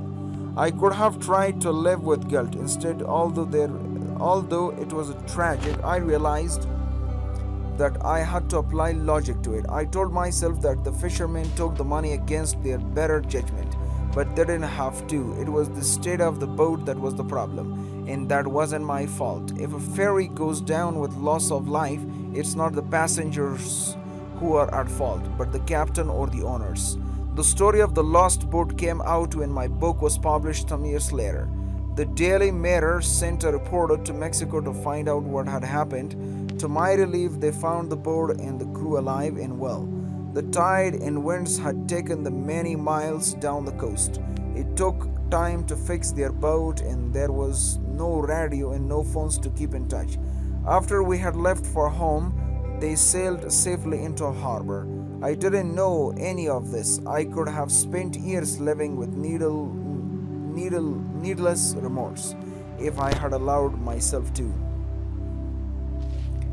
Always living in the future can slow us down as much as always looking behind. Many people are always looking ahead and they never seem content. They look for quick fixes like winning the lottery. I knew that goals are important. Money is important, but the bottom line is money is just a means to an end, not an end in itself. And what is going on now is just as important as what you are planning for the future. So even though my diary is full of months ahead, I have learned to live for the moment. The end of chapter 6. Chapter 7. Value family and friends. Put the family and the team first. Be loyal. Face problems head on. Money is for making things happen. Pick the right people and reward talent. One evening, just up the coast from Kingston on the island of Jamaica, I sat on the beach outside a bar listening to Bob Marley and drinking beer. In the sea, a flock of pelicans were diving after fish. They took turns, one after another, diving into shoals. They seemed to be working as a team so each bird would get a share. Our family was like that, a close-knit team. Virgin is like a big family. Today there are some 40,000 members of staff, but each one of these team members counts. This idea of teamwork came from my childhood. Mom always tried to find something for us to do. If we tried to escape, she told us we were selfish. One Sunday at church, instead of sitting next to a boy who was staying with us, I slid into the next seat to my best friend Nick. Mom was hoping mad a guest was a guest, she said, and guests must be put first. She told Dad to beat me. He didn't. Behind the closed door of his study, he clapped his hands to make the right noise, and I howled loud enough for Mom to hear. My dad was often out at work, and it was Mom who was in control of the children, but they were both a big influence, and I continue to get on well with both of them today. You can be best friends with someone and still not agree with them. And if you are close, you can get through it and remain friends. Nick came to work on Student Magazine with me. He was good at handling the money side of the things. He moved our cash out of the old basket tin where we kept it into a proper bank account. He also helped us find a big house so we could move out of our cramped basement office. I thought things were doing well, so I was shocked when I sat down at my desk one day to find a memo to the staff. The memo said they should sack me as a publisher and run students among themselves.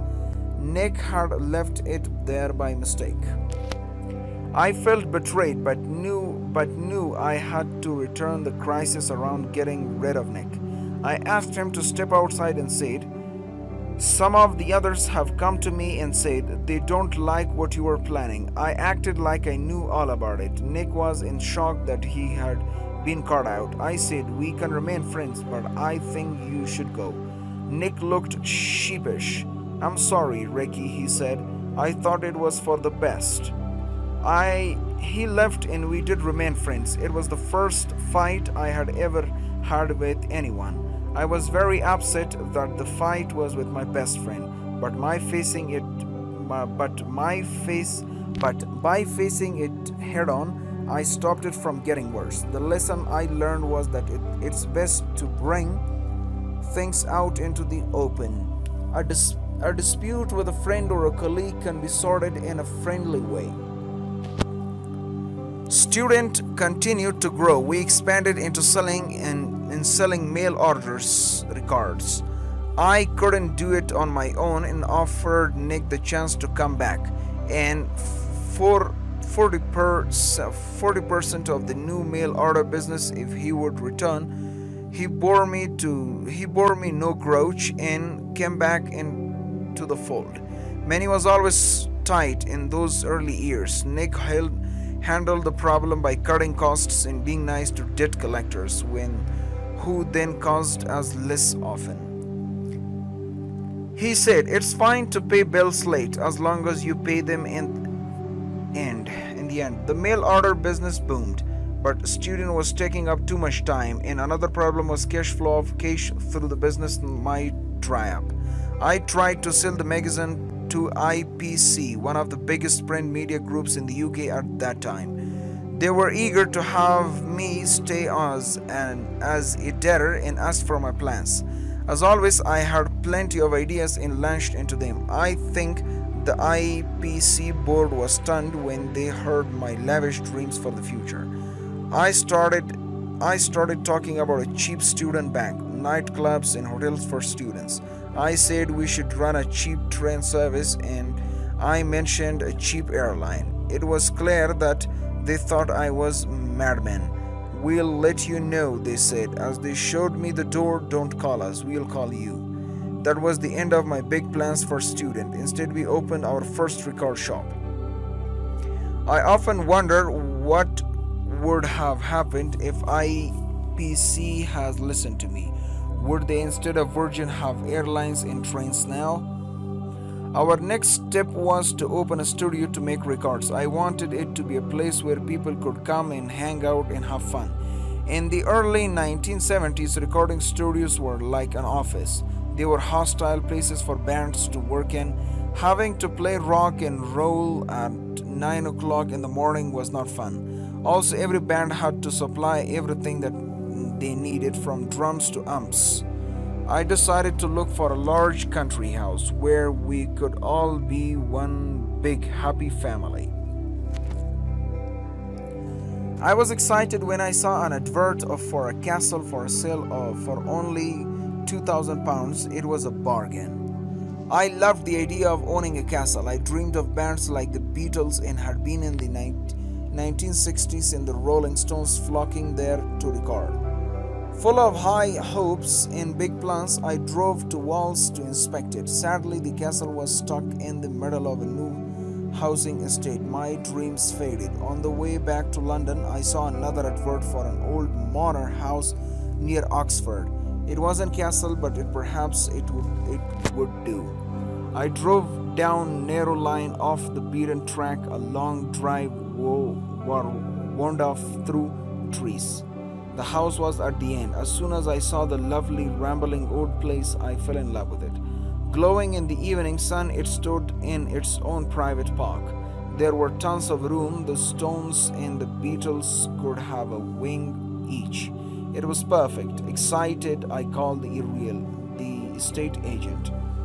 "It's £35,000, he said. "Will come down a little?" I asked. "For a quick sale, you can have it for £30,000. It's a bargain." Perhaps it was a bargain. If you had that kind of money, I was thinking more in terms of £5,000. The asking price was so far beyond my reach, it didn't seem worthwhile trying to raise it. But I had to try and achieve my dream. For the first time in my life, I put on a smart suit and polished my old school shoes. I hoped to impress my bank into giving me a loan. Later, they told me when they saw me in a suit and polished shoes, they knew I was in trouble. I showed them the books for the mail order business in shop. To my shock, they offered me £20,000. That was a lot of money in 1971. No one had ever lent me that much before. It gave me a real buzz and sense of pride.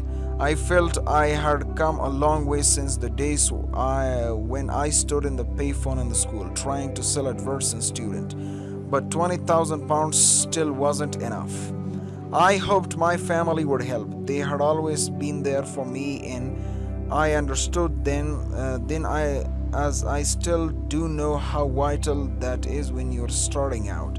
My parents had set up small trust funds for my sisters and me. We would have £2,500 each when we were 30. I went to ask if I could have mine early. They agreed at once. Then Dad said, "You are still £7,500 short. Where will you get it from?" "I don't know," I said. Dad said, "Go to lunch with Auntie Joyce. I'll tell her you are coming." So I went to lunch with my dear Aunt Josie. She was the aunt who had bet me 10 shillings I wouldn't learn to swim. Dad had called her as he promised. She knew all about my dreams for the manor. She offered to lend me the money to be paid back with interest when I could afford it. I started to babble my thanks. She stopped me. "Look, Ricky, I wouldn't lend you the money if I didn't want to. What's money for anyway? It's to make things happen. Besides," she said with a smile, "I know how you stick at things. You won that 10 shillings fair and square." I could still hear her words in my head when I went to pick up the huge key to the manor. Money was for making things happen. I believed it then, and I believe it now. I also knew that without my family, I would have I would not have been holding that big old iron key in my hand. What I didn't know was that Aunt Josie didn't have to 77,500 to spare. She had such faith in me, she borrowed by taking out a mortgage on her own house. 13 years after buying the manor, we launched our airline. When we flew to New York, the plane was packed with my family and friends, all the people who counted in my life. As I looked at the proud and happy faces of my family, I knew they had helped me what I was. I have learned always to respect talent, even if someone is hired to do one thing. If they have good ideas or can handle something else, just let them do it. This when I walk around asking people's advice in street, on a plane or on a train, it's true that what they say. Hat, the man in the street, often has our common sense than many big bosses. Ken Berry is a good example. Ken started in one of our record shops as a clerk. His first job was to check the takings, but before long he was doing any other things. Whenever I wanted to know something, it didn't matter what, I would call Ken. He seemed to know everything about everything. Today people turn to Google or Yahoo. We just asked Ken. Two of the best things about him were that he could get on with people, that he didn't have an ego. We found he was good at dealing with anyone, for the top stars to their lawyers. Soon we had him working on the contracts. It was obvious that his talents were wasted as a clerk and had joined our small team in running Virgin. He became chief executive officer of Virgin Music and later on of EMI. As usual, I didn't always follow Ken's advice. Once we had grown too fast and we were running out of cash, I called a crisis meeting. At the time, our top seller was Mike Oldfield's Tobler Bills. Its massive sales funded everything, but our contract with Mike had expired and was pushing for more money to renew it. I was very frank with him. I told him the whole of Virgin Music was making less money than he was on his own. Why? He asked. I explained that we had many bands that didn't make any money at all, so I finance at all. He said. I nodded, yes, pretty much. I thought he would be pleased to learn how many bands he was helping to support, but he looked peeved. I'm not giving my money away for you to blow it on a load of rubbish, he said. You can afford to pay me more. At the crisis meeting, I said all our eggs were in the basket. We needed to sign more bands and singers. We needed more hits in order to spread the risk and increase the size of the company. Ken Berry had been doing his sums. It's clear to me that we need to get rid of all our bands, apart from Mike Oldfield's, he said. I knew we could jog along and make money with Mike Oldfield's, but I was worried we would stay the same small company, and if his records stopped selling, we would sink almost without a raise. I told Ken that we needed to find a new big band fast. To save money, we cut back to the bone. We sold our cars. We closed the swimming pool at the manor. We didn't pay ourselves. Those were easy savings. The hard ones were dropping some artists and losing stuff. But we had to cut right back to survive. We came through it at last when we signed to the Sex Pistols. They were the start of punk, which was the new big thing. On a funny note, when we dropped Dave Bedford, who wrote great music, he wrote me a very nice letter saying he understood. It was pages long and all were very friendly and polite. He also wrote to Mick Oldfield, calling me all the vile names under the sun. It was a pity for him that then he put the letters in the wrong envelopes. People have asked me how I can take so much time off to go on adventures around the world. My answer is that when you pick up the right people, you can leave them to do it. You know, the things like will run smoothly if you're not there. In 1987, I was in the middle of a boardroom battle to buy EMI.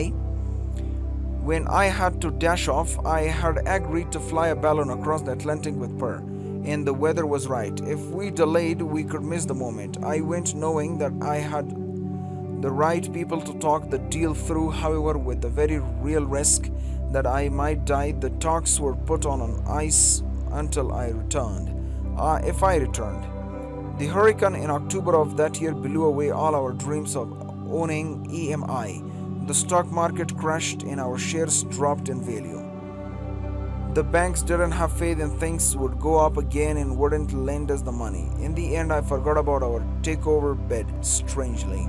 During the dirty tricks affairs with British Airways, when I was struggling to keep the airline afloat, had to sell Virgin Music to EMI for £500. It was one of the saddest days of my life. But in business, you have to make some very hard choices. If the airline had gone under, hundreds of people would have lost their jobs. The $500 million made us save for a very long time and gave me the cash to start up new business. And Virgin Music was also safe.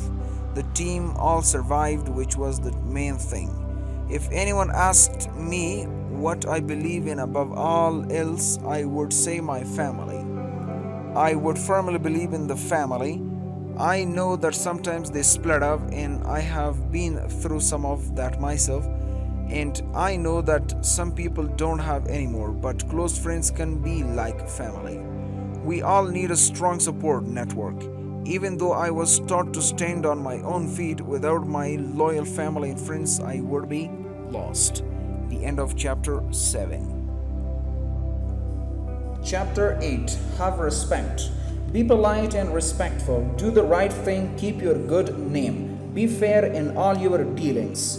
In the early days of Virgin Music, I talked to some Japanese businessmen. They were very polite to a young man in sweater and jeans who had no money. They taught me how important it was to always keep eyes and ears open and to be polite. They say that you never know what might hear or see you. People talk. Gossip has a habit of getting back to those you gossip about. I have come across this myself. One time I had to go to a meeting. I was late. I grabbed some papers and jumped into a taxi. On the way, the driver got very chatty. He said, "Oh, I know you. You are that Dick Branson. You've got a record label." "Yes, that's right," I said. "Well, I ain't. It's my lucky day. Fancy having Mr. Branson's in my cab." I hoped he might shut up so I could read my papers for the meeting, but he went on. He told me he might be a cabbie by day, but he was also a drummer in a band. He asked if I'd like to hear his demo tape. My heart sank. People were always playing taps to me in the hopes they would be discovered, but I didn't want to be rude. "That would be lovely," I said. "No, you look tired." "Tell you what, my mom lives around the corner. She'd love to meet you. Let's drop in and have a quick cup of tea." "No, I'm late," I started to say. "I insist, guy. A cup of tea is what you need." "Thank you," I said weakly. Just as we reached the house, the driver put on his tap. I heard the words over the speakers. "I can feel it coming in the air tonight." He jumped out of the front seat and held the door open for me. The cab driver was Phil Collins, laughing like mad.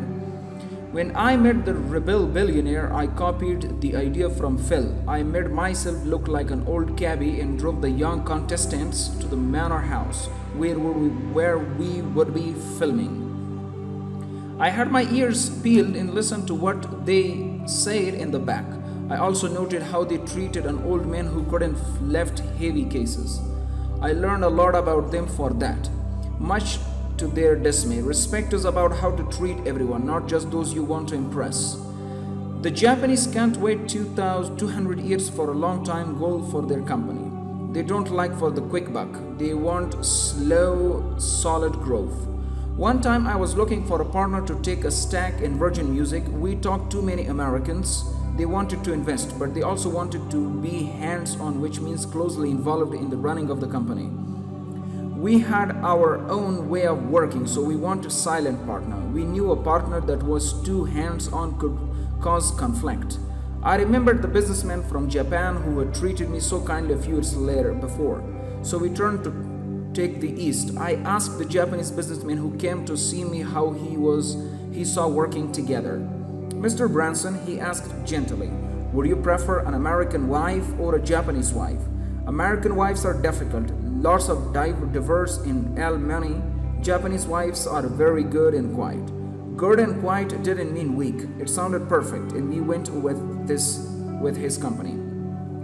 One of the best lessons I have ever learned was when I did something illegal. I got caught and paid for it. At the time, I thought I was being a bit of a long-haired, hippie pirate. It even seemed a game. I was being bold, but I was also being foolish. Some risks just aren't worth it. During the 1970s, we were all a bit hippie and thought it was fun to break the law. The mood was very much as in them. Pirate radio stations were blasting the airwaves from offshore. People were doing drugs by the wagon load. My scam seemed a neat little trick.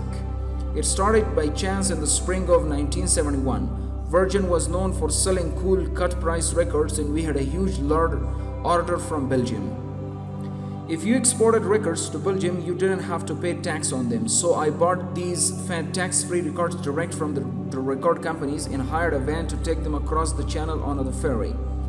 My plan was to land in France and drive on the Belgium. I didn't know that in France you had to pay tax.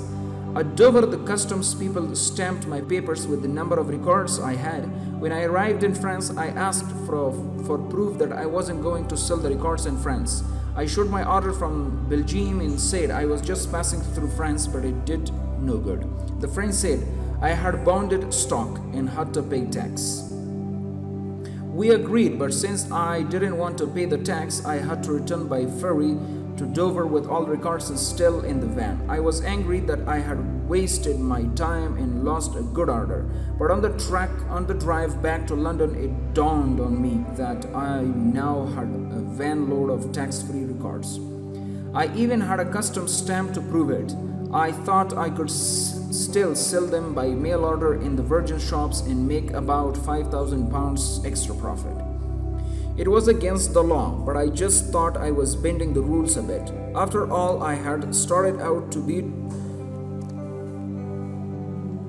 trying to do the right thing. At the time, Virgin owned the bank for 15,000 euros. It seemed as if luck or fate was helping us out. I had always got away with breaking rules and thought this was no different. I would have got away with it if I hadn't been greedy. Instead of just selling the one van load, I made a total of 4 trips to France, pretending each time that records were for export and turned right around again.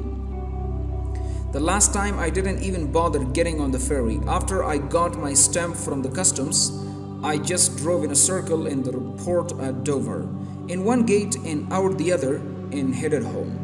I'm sure that if I hadn't been stopped, I might have carried on. It was so easy, only it wasn't easy as I thought.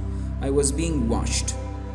I got a tip-off that we were about to be raided. We had one night to get rid of all the tax-free stock. We cleared out our warehouse, but we thought that customs wouldn't bother our shops. When the customs men burst into the warehouse, I had a grin while I watched them search for the illegal records. I didn't know that they were also raiding the shops at the same time. It was a huge shock when I was thrown into prison. I couldn't believe it. I thought that only criminals were arrested, and then it slowly dawned on me that I wasn't a hippie pirate. That wasn't a game, and I was a criminal. My headmaster's words came back to me when I left school, aged 16. He said, "Branson, I predict that you will either go to prison or become a millionaire." I wasn't a millionaire, but I was in a prison. My parents had always drummed into me that all we had in life was our good name. You could be rich, but if people didn't trust you, it counted for nothing. I lay on a bare plastic mattress with just an old blanket and vowed that I would never do anything like this again. I would spend the rest of my life doing the right thing. In the morning, Mom came to the court to support me. I had no money for a lawyer and applied for legal aid. The judge told me if I asked for legal aid, I wouldn't get the bill. He said bail at a whopping 30,000 euros. I didn't have that kind of money. Mom put up her home as a bail money instead. Her trust in me was almost more than I could bear. She looked at me across the court and we both started to cry. I will always remember her words on the train back to London. I know you have learned a lesson, Ricky. Don't cry over spilled milk. We have got to get on and deal with this head on. Instead of going to court, the customs service agreed to settle the case.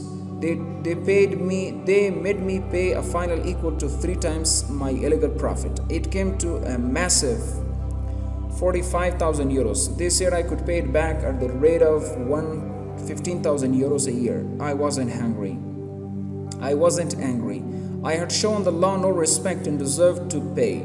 Not doing anything illegal has been one of my watchwords then.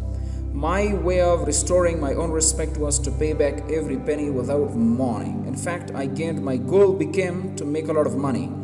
But to do it legally, we worked like crazy, opening new Virgin Records shops and thinking up good ideas to expand. Even since then, when I am asked how far I am prepared to go in achieving my aims, my answer is the same. I make it a priority not to break the law, and I check all the time that I'm not. Your repetition is everything. If you're starting in business and ask me if I have a lesson for you, I'd say, be fair in all your dealings. Don't cheat, but aim to win. This rule should extend to your private life. My motto is never do anything if it means you can't sleep at night. It's a good rule to follow. The end of chapter 8. Chapter 9. Do some good, change the world even if in a small way, make a difference and help others. Do no harm, always think what you can do to help. I was brought up to think we could all change the world. I believed that it was our duty to help others and to do good when we could. I'm sure my headmaster was stunned when I wrote a long report about how he could run the school better. I ended grandly with the words, I would be very interested in your views on this, and my money saved could be put forward towards my next plan. He didn't laugh or even can me for my check. He handed back my report and said dryly, very good, Branson. Put it in the school magazine. Instead, I left school and started my own magazine. I wanted to use it as a platform to change things. When my sister Lindy and I were trying to sell copies of Student in the Street, a tramp asked me for money. I didn't have a penny, but I was so fired up to do good. I tore off my clothes and gave them to him. I had to spend the rest of the day wrapped in a blanket, but I felt quite noble. One of the ways we tried to help people was by starting Students' Advice Center. They could ask about anything from flats to grants, but mostly they asked for advice about sex. At the time, there was nowhere else to go for the kind of advice we offered. The center did so well that 35 years later, it is still going strong. I spent the next few years building up Virgin. Making money was nice, but it wasn't my main aim in life. I enjoyed hard work. The man who started IKEA divides his day into 10-minute units and don't waste even a minute. You don't have to fill your name rushing about in order to use your time wisely, though. Bill Gates, the world's top charity donor, said his staff could spend 2 hours gazing into space as long as their minds were working, and Albert Einstein came up with the theory of relativity in his head without paper or pen. He only wrote it down later. To be honest, I work out all my best ideas in my head too, and because I don't use my hands for my work, perhaps this is why I enjoy taking time off for physical tasks, like crossing the Atlantic in a boat. It is said that money is the root of all evil. It doesn't have to be. Money can be used for good. The biggest charities in the world were started by rich men and women, but some were begun with next to nothing. Harvard, the wealthiest college in America, it is a charitable trust. It started with a few books in just 350 euros. IKEA started in a garden shed. Its parent company is a charitable trust. The man who dreamed of the Big Mac started life selling paper cups. He was someone else who didn't believe in wasting time. If you have time to plan, you have to tie to clean, he always told his staff. Perhaps he was in a hurry because he didn't get the idea for McDonald's until he was age 52. His company now gives 50 million a year to charity. So money can be a force for good, but you don't need to be rich to do good. Children used to collect silver paper and empty cola tins to raise money for good causes. Today, they go on charity runs or donate to Live Aid. There are many ways of helping others. One very simple way is to do no harm, and that costs nothing at all. When I turned 40, I was at all-time low. We were battling with British Airways for space in the skies. We had been voted best business classes airline of the year, but it was a constant fight to find enough money to keep it going.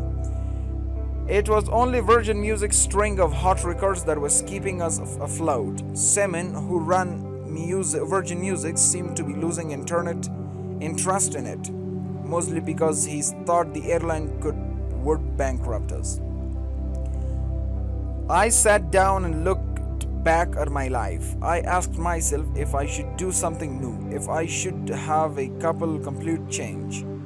I had never been a big reader, but I liked the idea of having more time to read. I said to Joan, I think I might go to college and do a degree in history. You just want to chase pretty girls, was her blunt reply. Was she right? Yeah. Was I risking midlife crisis? Perhaps so. Instead of thinking what I could do for myself, I wondered if I could do more for others. I thought I might look into politics. I could use my business skills to do some good on major issues, such as fighting cigarette companies. I could fund a cure for cancer, look into healthcare, or help homeless people. There were any things I could do that would make me feel useful. I have gone on to follow this path in the rest of my life. I believe we should assess our lives from time to time. Have we reached our goals? Are there things we can weed out that we don't need?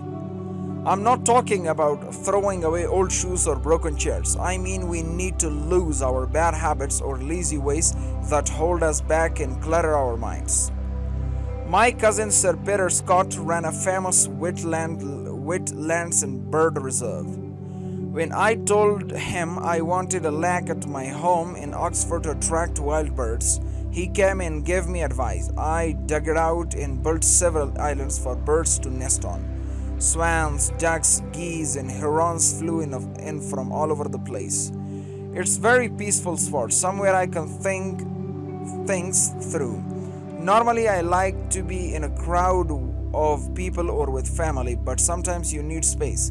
I like to walk around the lake on my own, just thinking.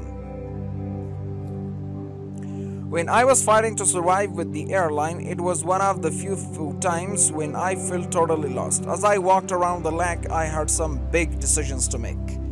When I had told the bank that Virgin Music was worth at least £500 million, they had wanted me to sell to cover their loans to their airline. I had two choices, to close the airline or sell the record company. The problem was that I thought I could keep both. I just needed the bank to keep its nerve. It seemed too safe, but banks don't like risk, and they said that if I didn't sell it, they would withdraw my loans. I wasn't sure what to do. I loved Virgin Music and knew that as a company it would continue to grow. We had just signed the Rolling Stones and I felt as if I would be letting them and all our other musicians down. I wasn't sure what to do on the rainy day as I walked around the lake. In the middle of this worrying time, in August 1990, Iraq invaded Kuwait.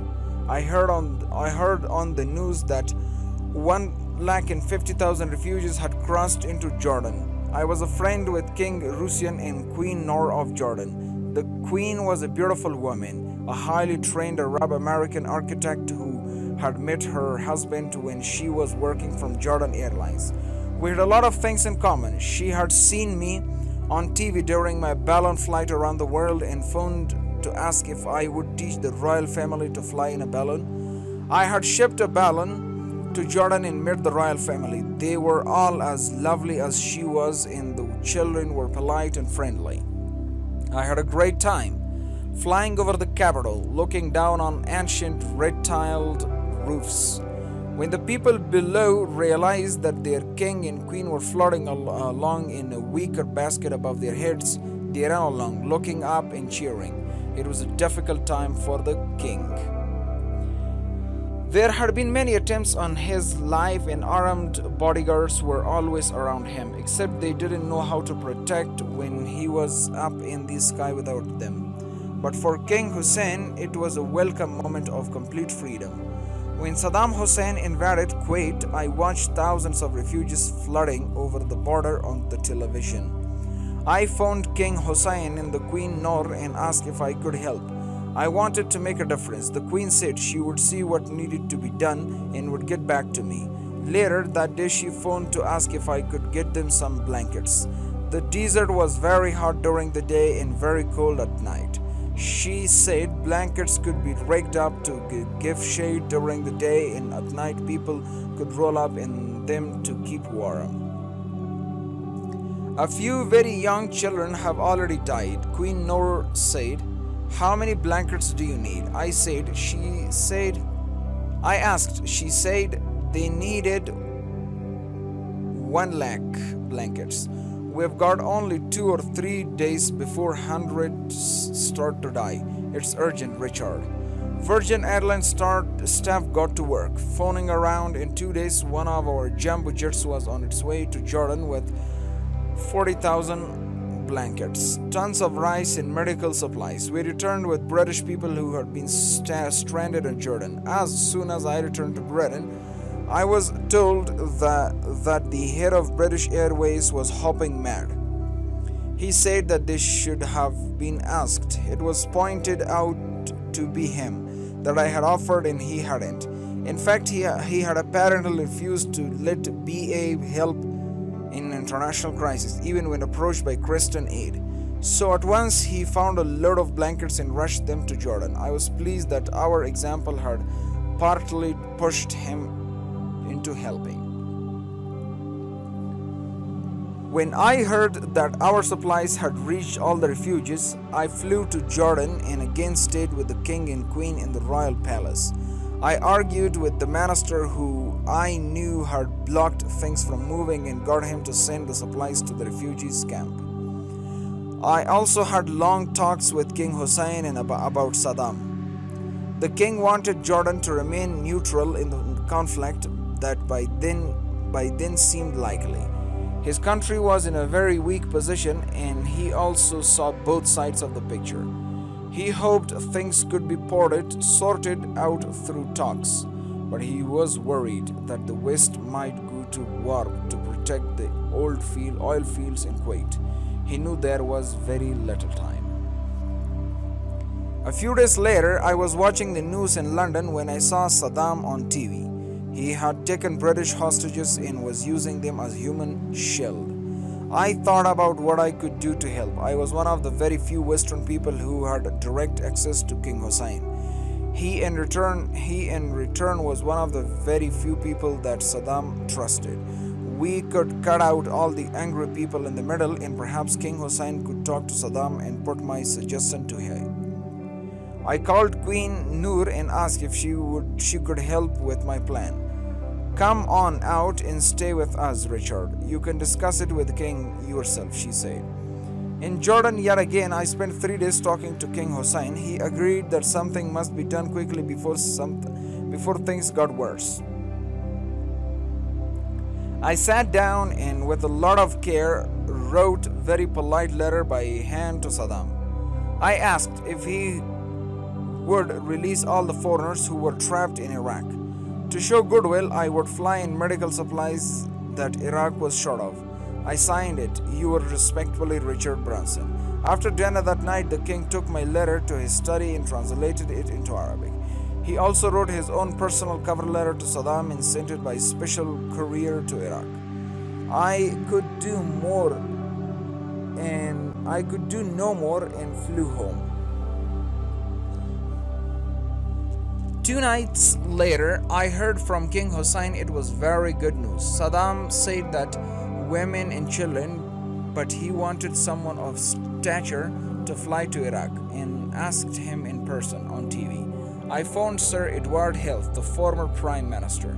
We got on well because of our mutual interests in both. Very bravely, he agreed to go at once. The plan was to stay with the royal family. From there, he would get safe passage to Iraq. A day later, King Hussein phoned me. I have got news for you, sir. You can set off for Iraq. I have Saddam's word that you will be safe.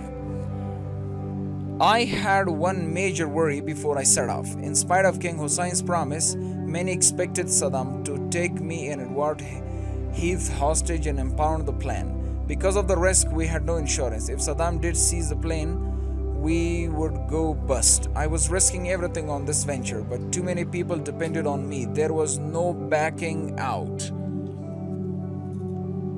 When we left Iraq with hostages and Edward Heath safely on board, we were so relieved all the way back. But one person wasn't happy. The boss of British BA said, "Who the hell does Richard Branson think he is part of the bloody Foreign Office?" After I wrote in my diary what are the motives for doing such things, a month ago I was at an all-time low. I seem to have run out of purpose in my life. I've proved myself in many areas. I just turned 40. I was seeking a new challenge. When I reread what I had written, I realized that as a businessman, I could do a great deal of good. The rescue mission to Iraq had proved it. As a businessman, I met incredible people like Nelson Mandela, world leaders like the Russian premier, and people of vast wealth like Bill Gates and Microsoft listener known to co-founder Paul Allen. In fact, people in business and the very wealthy are in unique position. They can connect with everyone, whether high or low, in any country, though a network of goodwill. I believe they can use the power wisely for the good of the world, exactly as I said in my first ever student column. My daughter Holly, who is a medical student, is interested in the sexual issues for facing young people in the UK. We have come full circle from where I started out in the world, as she volunteers when she came at Virgin Unite and contact us at Portobello Road in West London if they need consoling. My original love, music, is also a strong force for good. You only have to look at Live Aid and Live 8 and the incredible work that people like Peter Grable, Bono and Bob Geldof in raising money from famine relief and other disasters in the third world to see that. Princess Diana did so much for charity when she was alive, and I was pleased to be able to help her with that in some small way. So I was very proud when I persuaded Elton John to sing Candle in the Wind at her funeral. The record sold 33 million copies worldwide and made £20 million.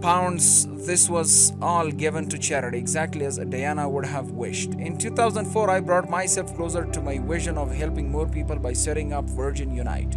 It is intended a way of getting all the Virgin staff around the world to work together to help with tough social problems. I hope we can continue to make a difference. The end of chapter 9. Epilogue. I have always lived my life to be thriving on chances and adventure. The motive that drives me has always been set myself challenges and try to achieve them. Every lesson I have learned has been as a direct result of these tests. They include just do it, think yes, not no, challenge yourself, have goals, have fun, make a difference, stand on your own feet, be loyal, live life to the full. The best time of the day for me is evening, at Necker, seated around a big happy table with my family and friends having fun. This paradise island combines many of my dreams and aims in life. When Juan and I first found this island, buying it became a goal. Raising the money and building a house on it, then getting water in and were huge tests to be passed. I never once said can't. I went for it and we did it. Today it's a place where my family and friends and I have a lot of fun. It's where I relax and think, and where some of my best ideas come out of the blue. I have to keep an open mind to see their virtue. I started to play tennis more on Necker. It's good to concentrate on the game and think of nothing else. Having learned to focus without my mind wandering, and after many years of avoiding books, I started reading more about 9 years ago. I have always read, but not heavy books, but I was surprised and pleased at how quickly I got going. I speed read, but thanks to my early problems at school, observe it all. I don't allow myself to trip over slow or tricky words, but get the meaning from the flow and sense of the section. Now that I have started reading, has become a great pleasure. I like history books best, which has led to my interest in archaeology. At the moment, I am founding a dive off the coast of Egypt to survey the ancient of Alexandria. My favorite books are Stalingrad by Antony Beevor and Wild Swans by Jiang Shang. But I still can't use a laptop. People have given me a BlackBerry and mobile phones, but I have always written everything down in school notebooks. It started when I found reading and writing hard at school, and to make up for that, built up a very good long-term memory. Now I jot down keywords in my notebooks, and later, if I need to, I find a note and I recall retired conversations. This has stood me in a very good stead more than once when I needed to prove something. But it's not just conversations. I also jot down my own thoughts. Anything I see and hear can spark an idea in me. I note it down at once and often look back through old notebooks to gain fresh ideas or to see what I have missed. I would advise young people starting out in life to keep a notebook with them. It's a good habit to go into. I still believe in all the tasks my mother set us, but have applied them to a lesser degree with my own children, Holly and Sam. They live in the modern world, but like me, they were brought up to challenge themselves. I encourage them but never push them. Joan is a very down-to-earth Scottish woman. She made sure that we were always around other family members. We live a very stable, normal life, and as a result, Holly and Sam are very well balanced. All the things in this book are my lessons and my goals in life, the things I believe in, but they are not unique to me. Everyone needs to keep learning. Everyone needs goals. Each and every one of my lessons can be applied to all of us. Whatever we want to be and whatever we want to do, we can do it. Go ahead, take that first step, just do it. The end of this book. Thank you.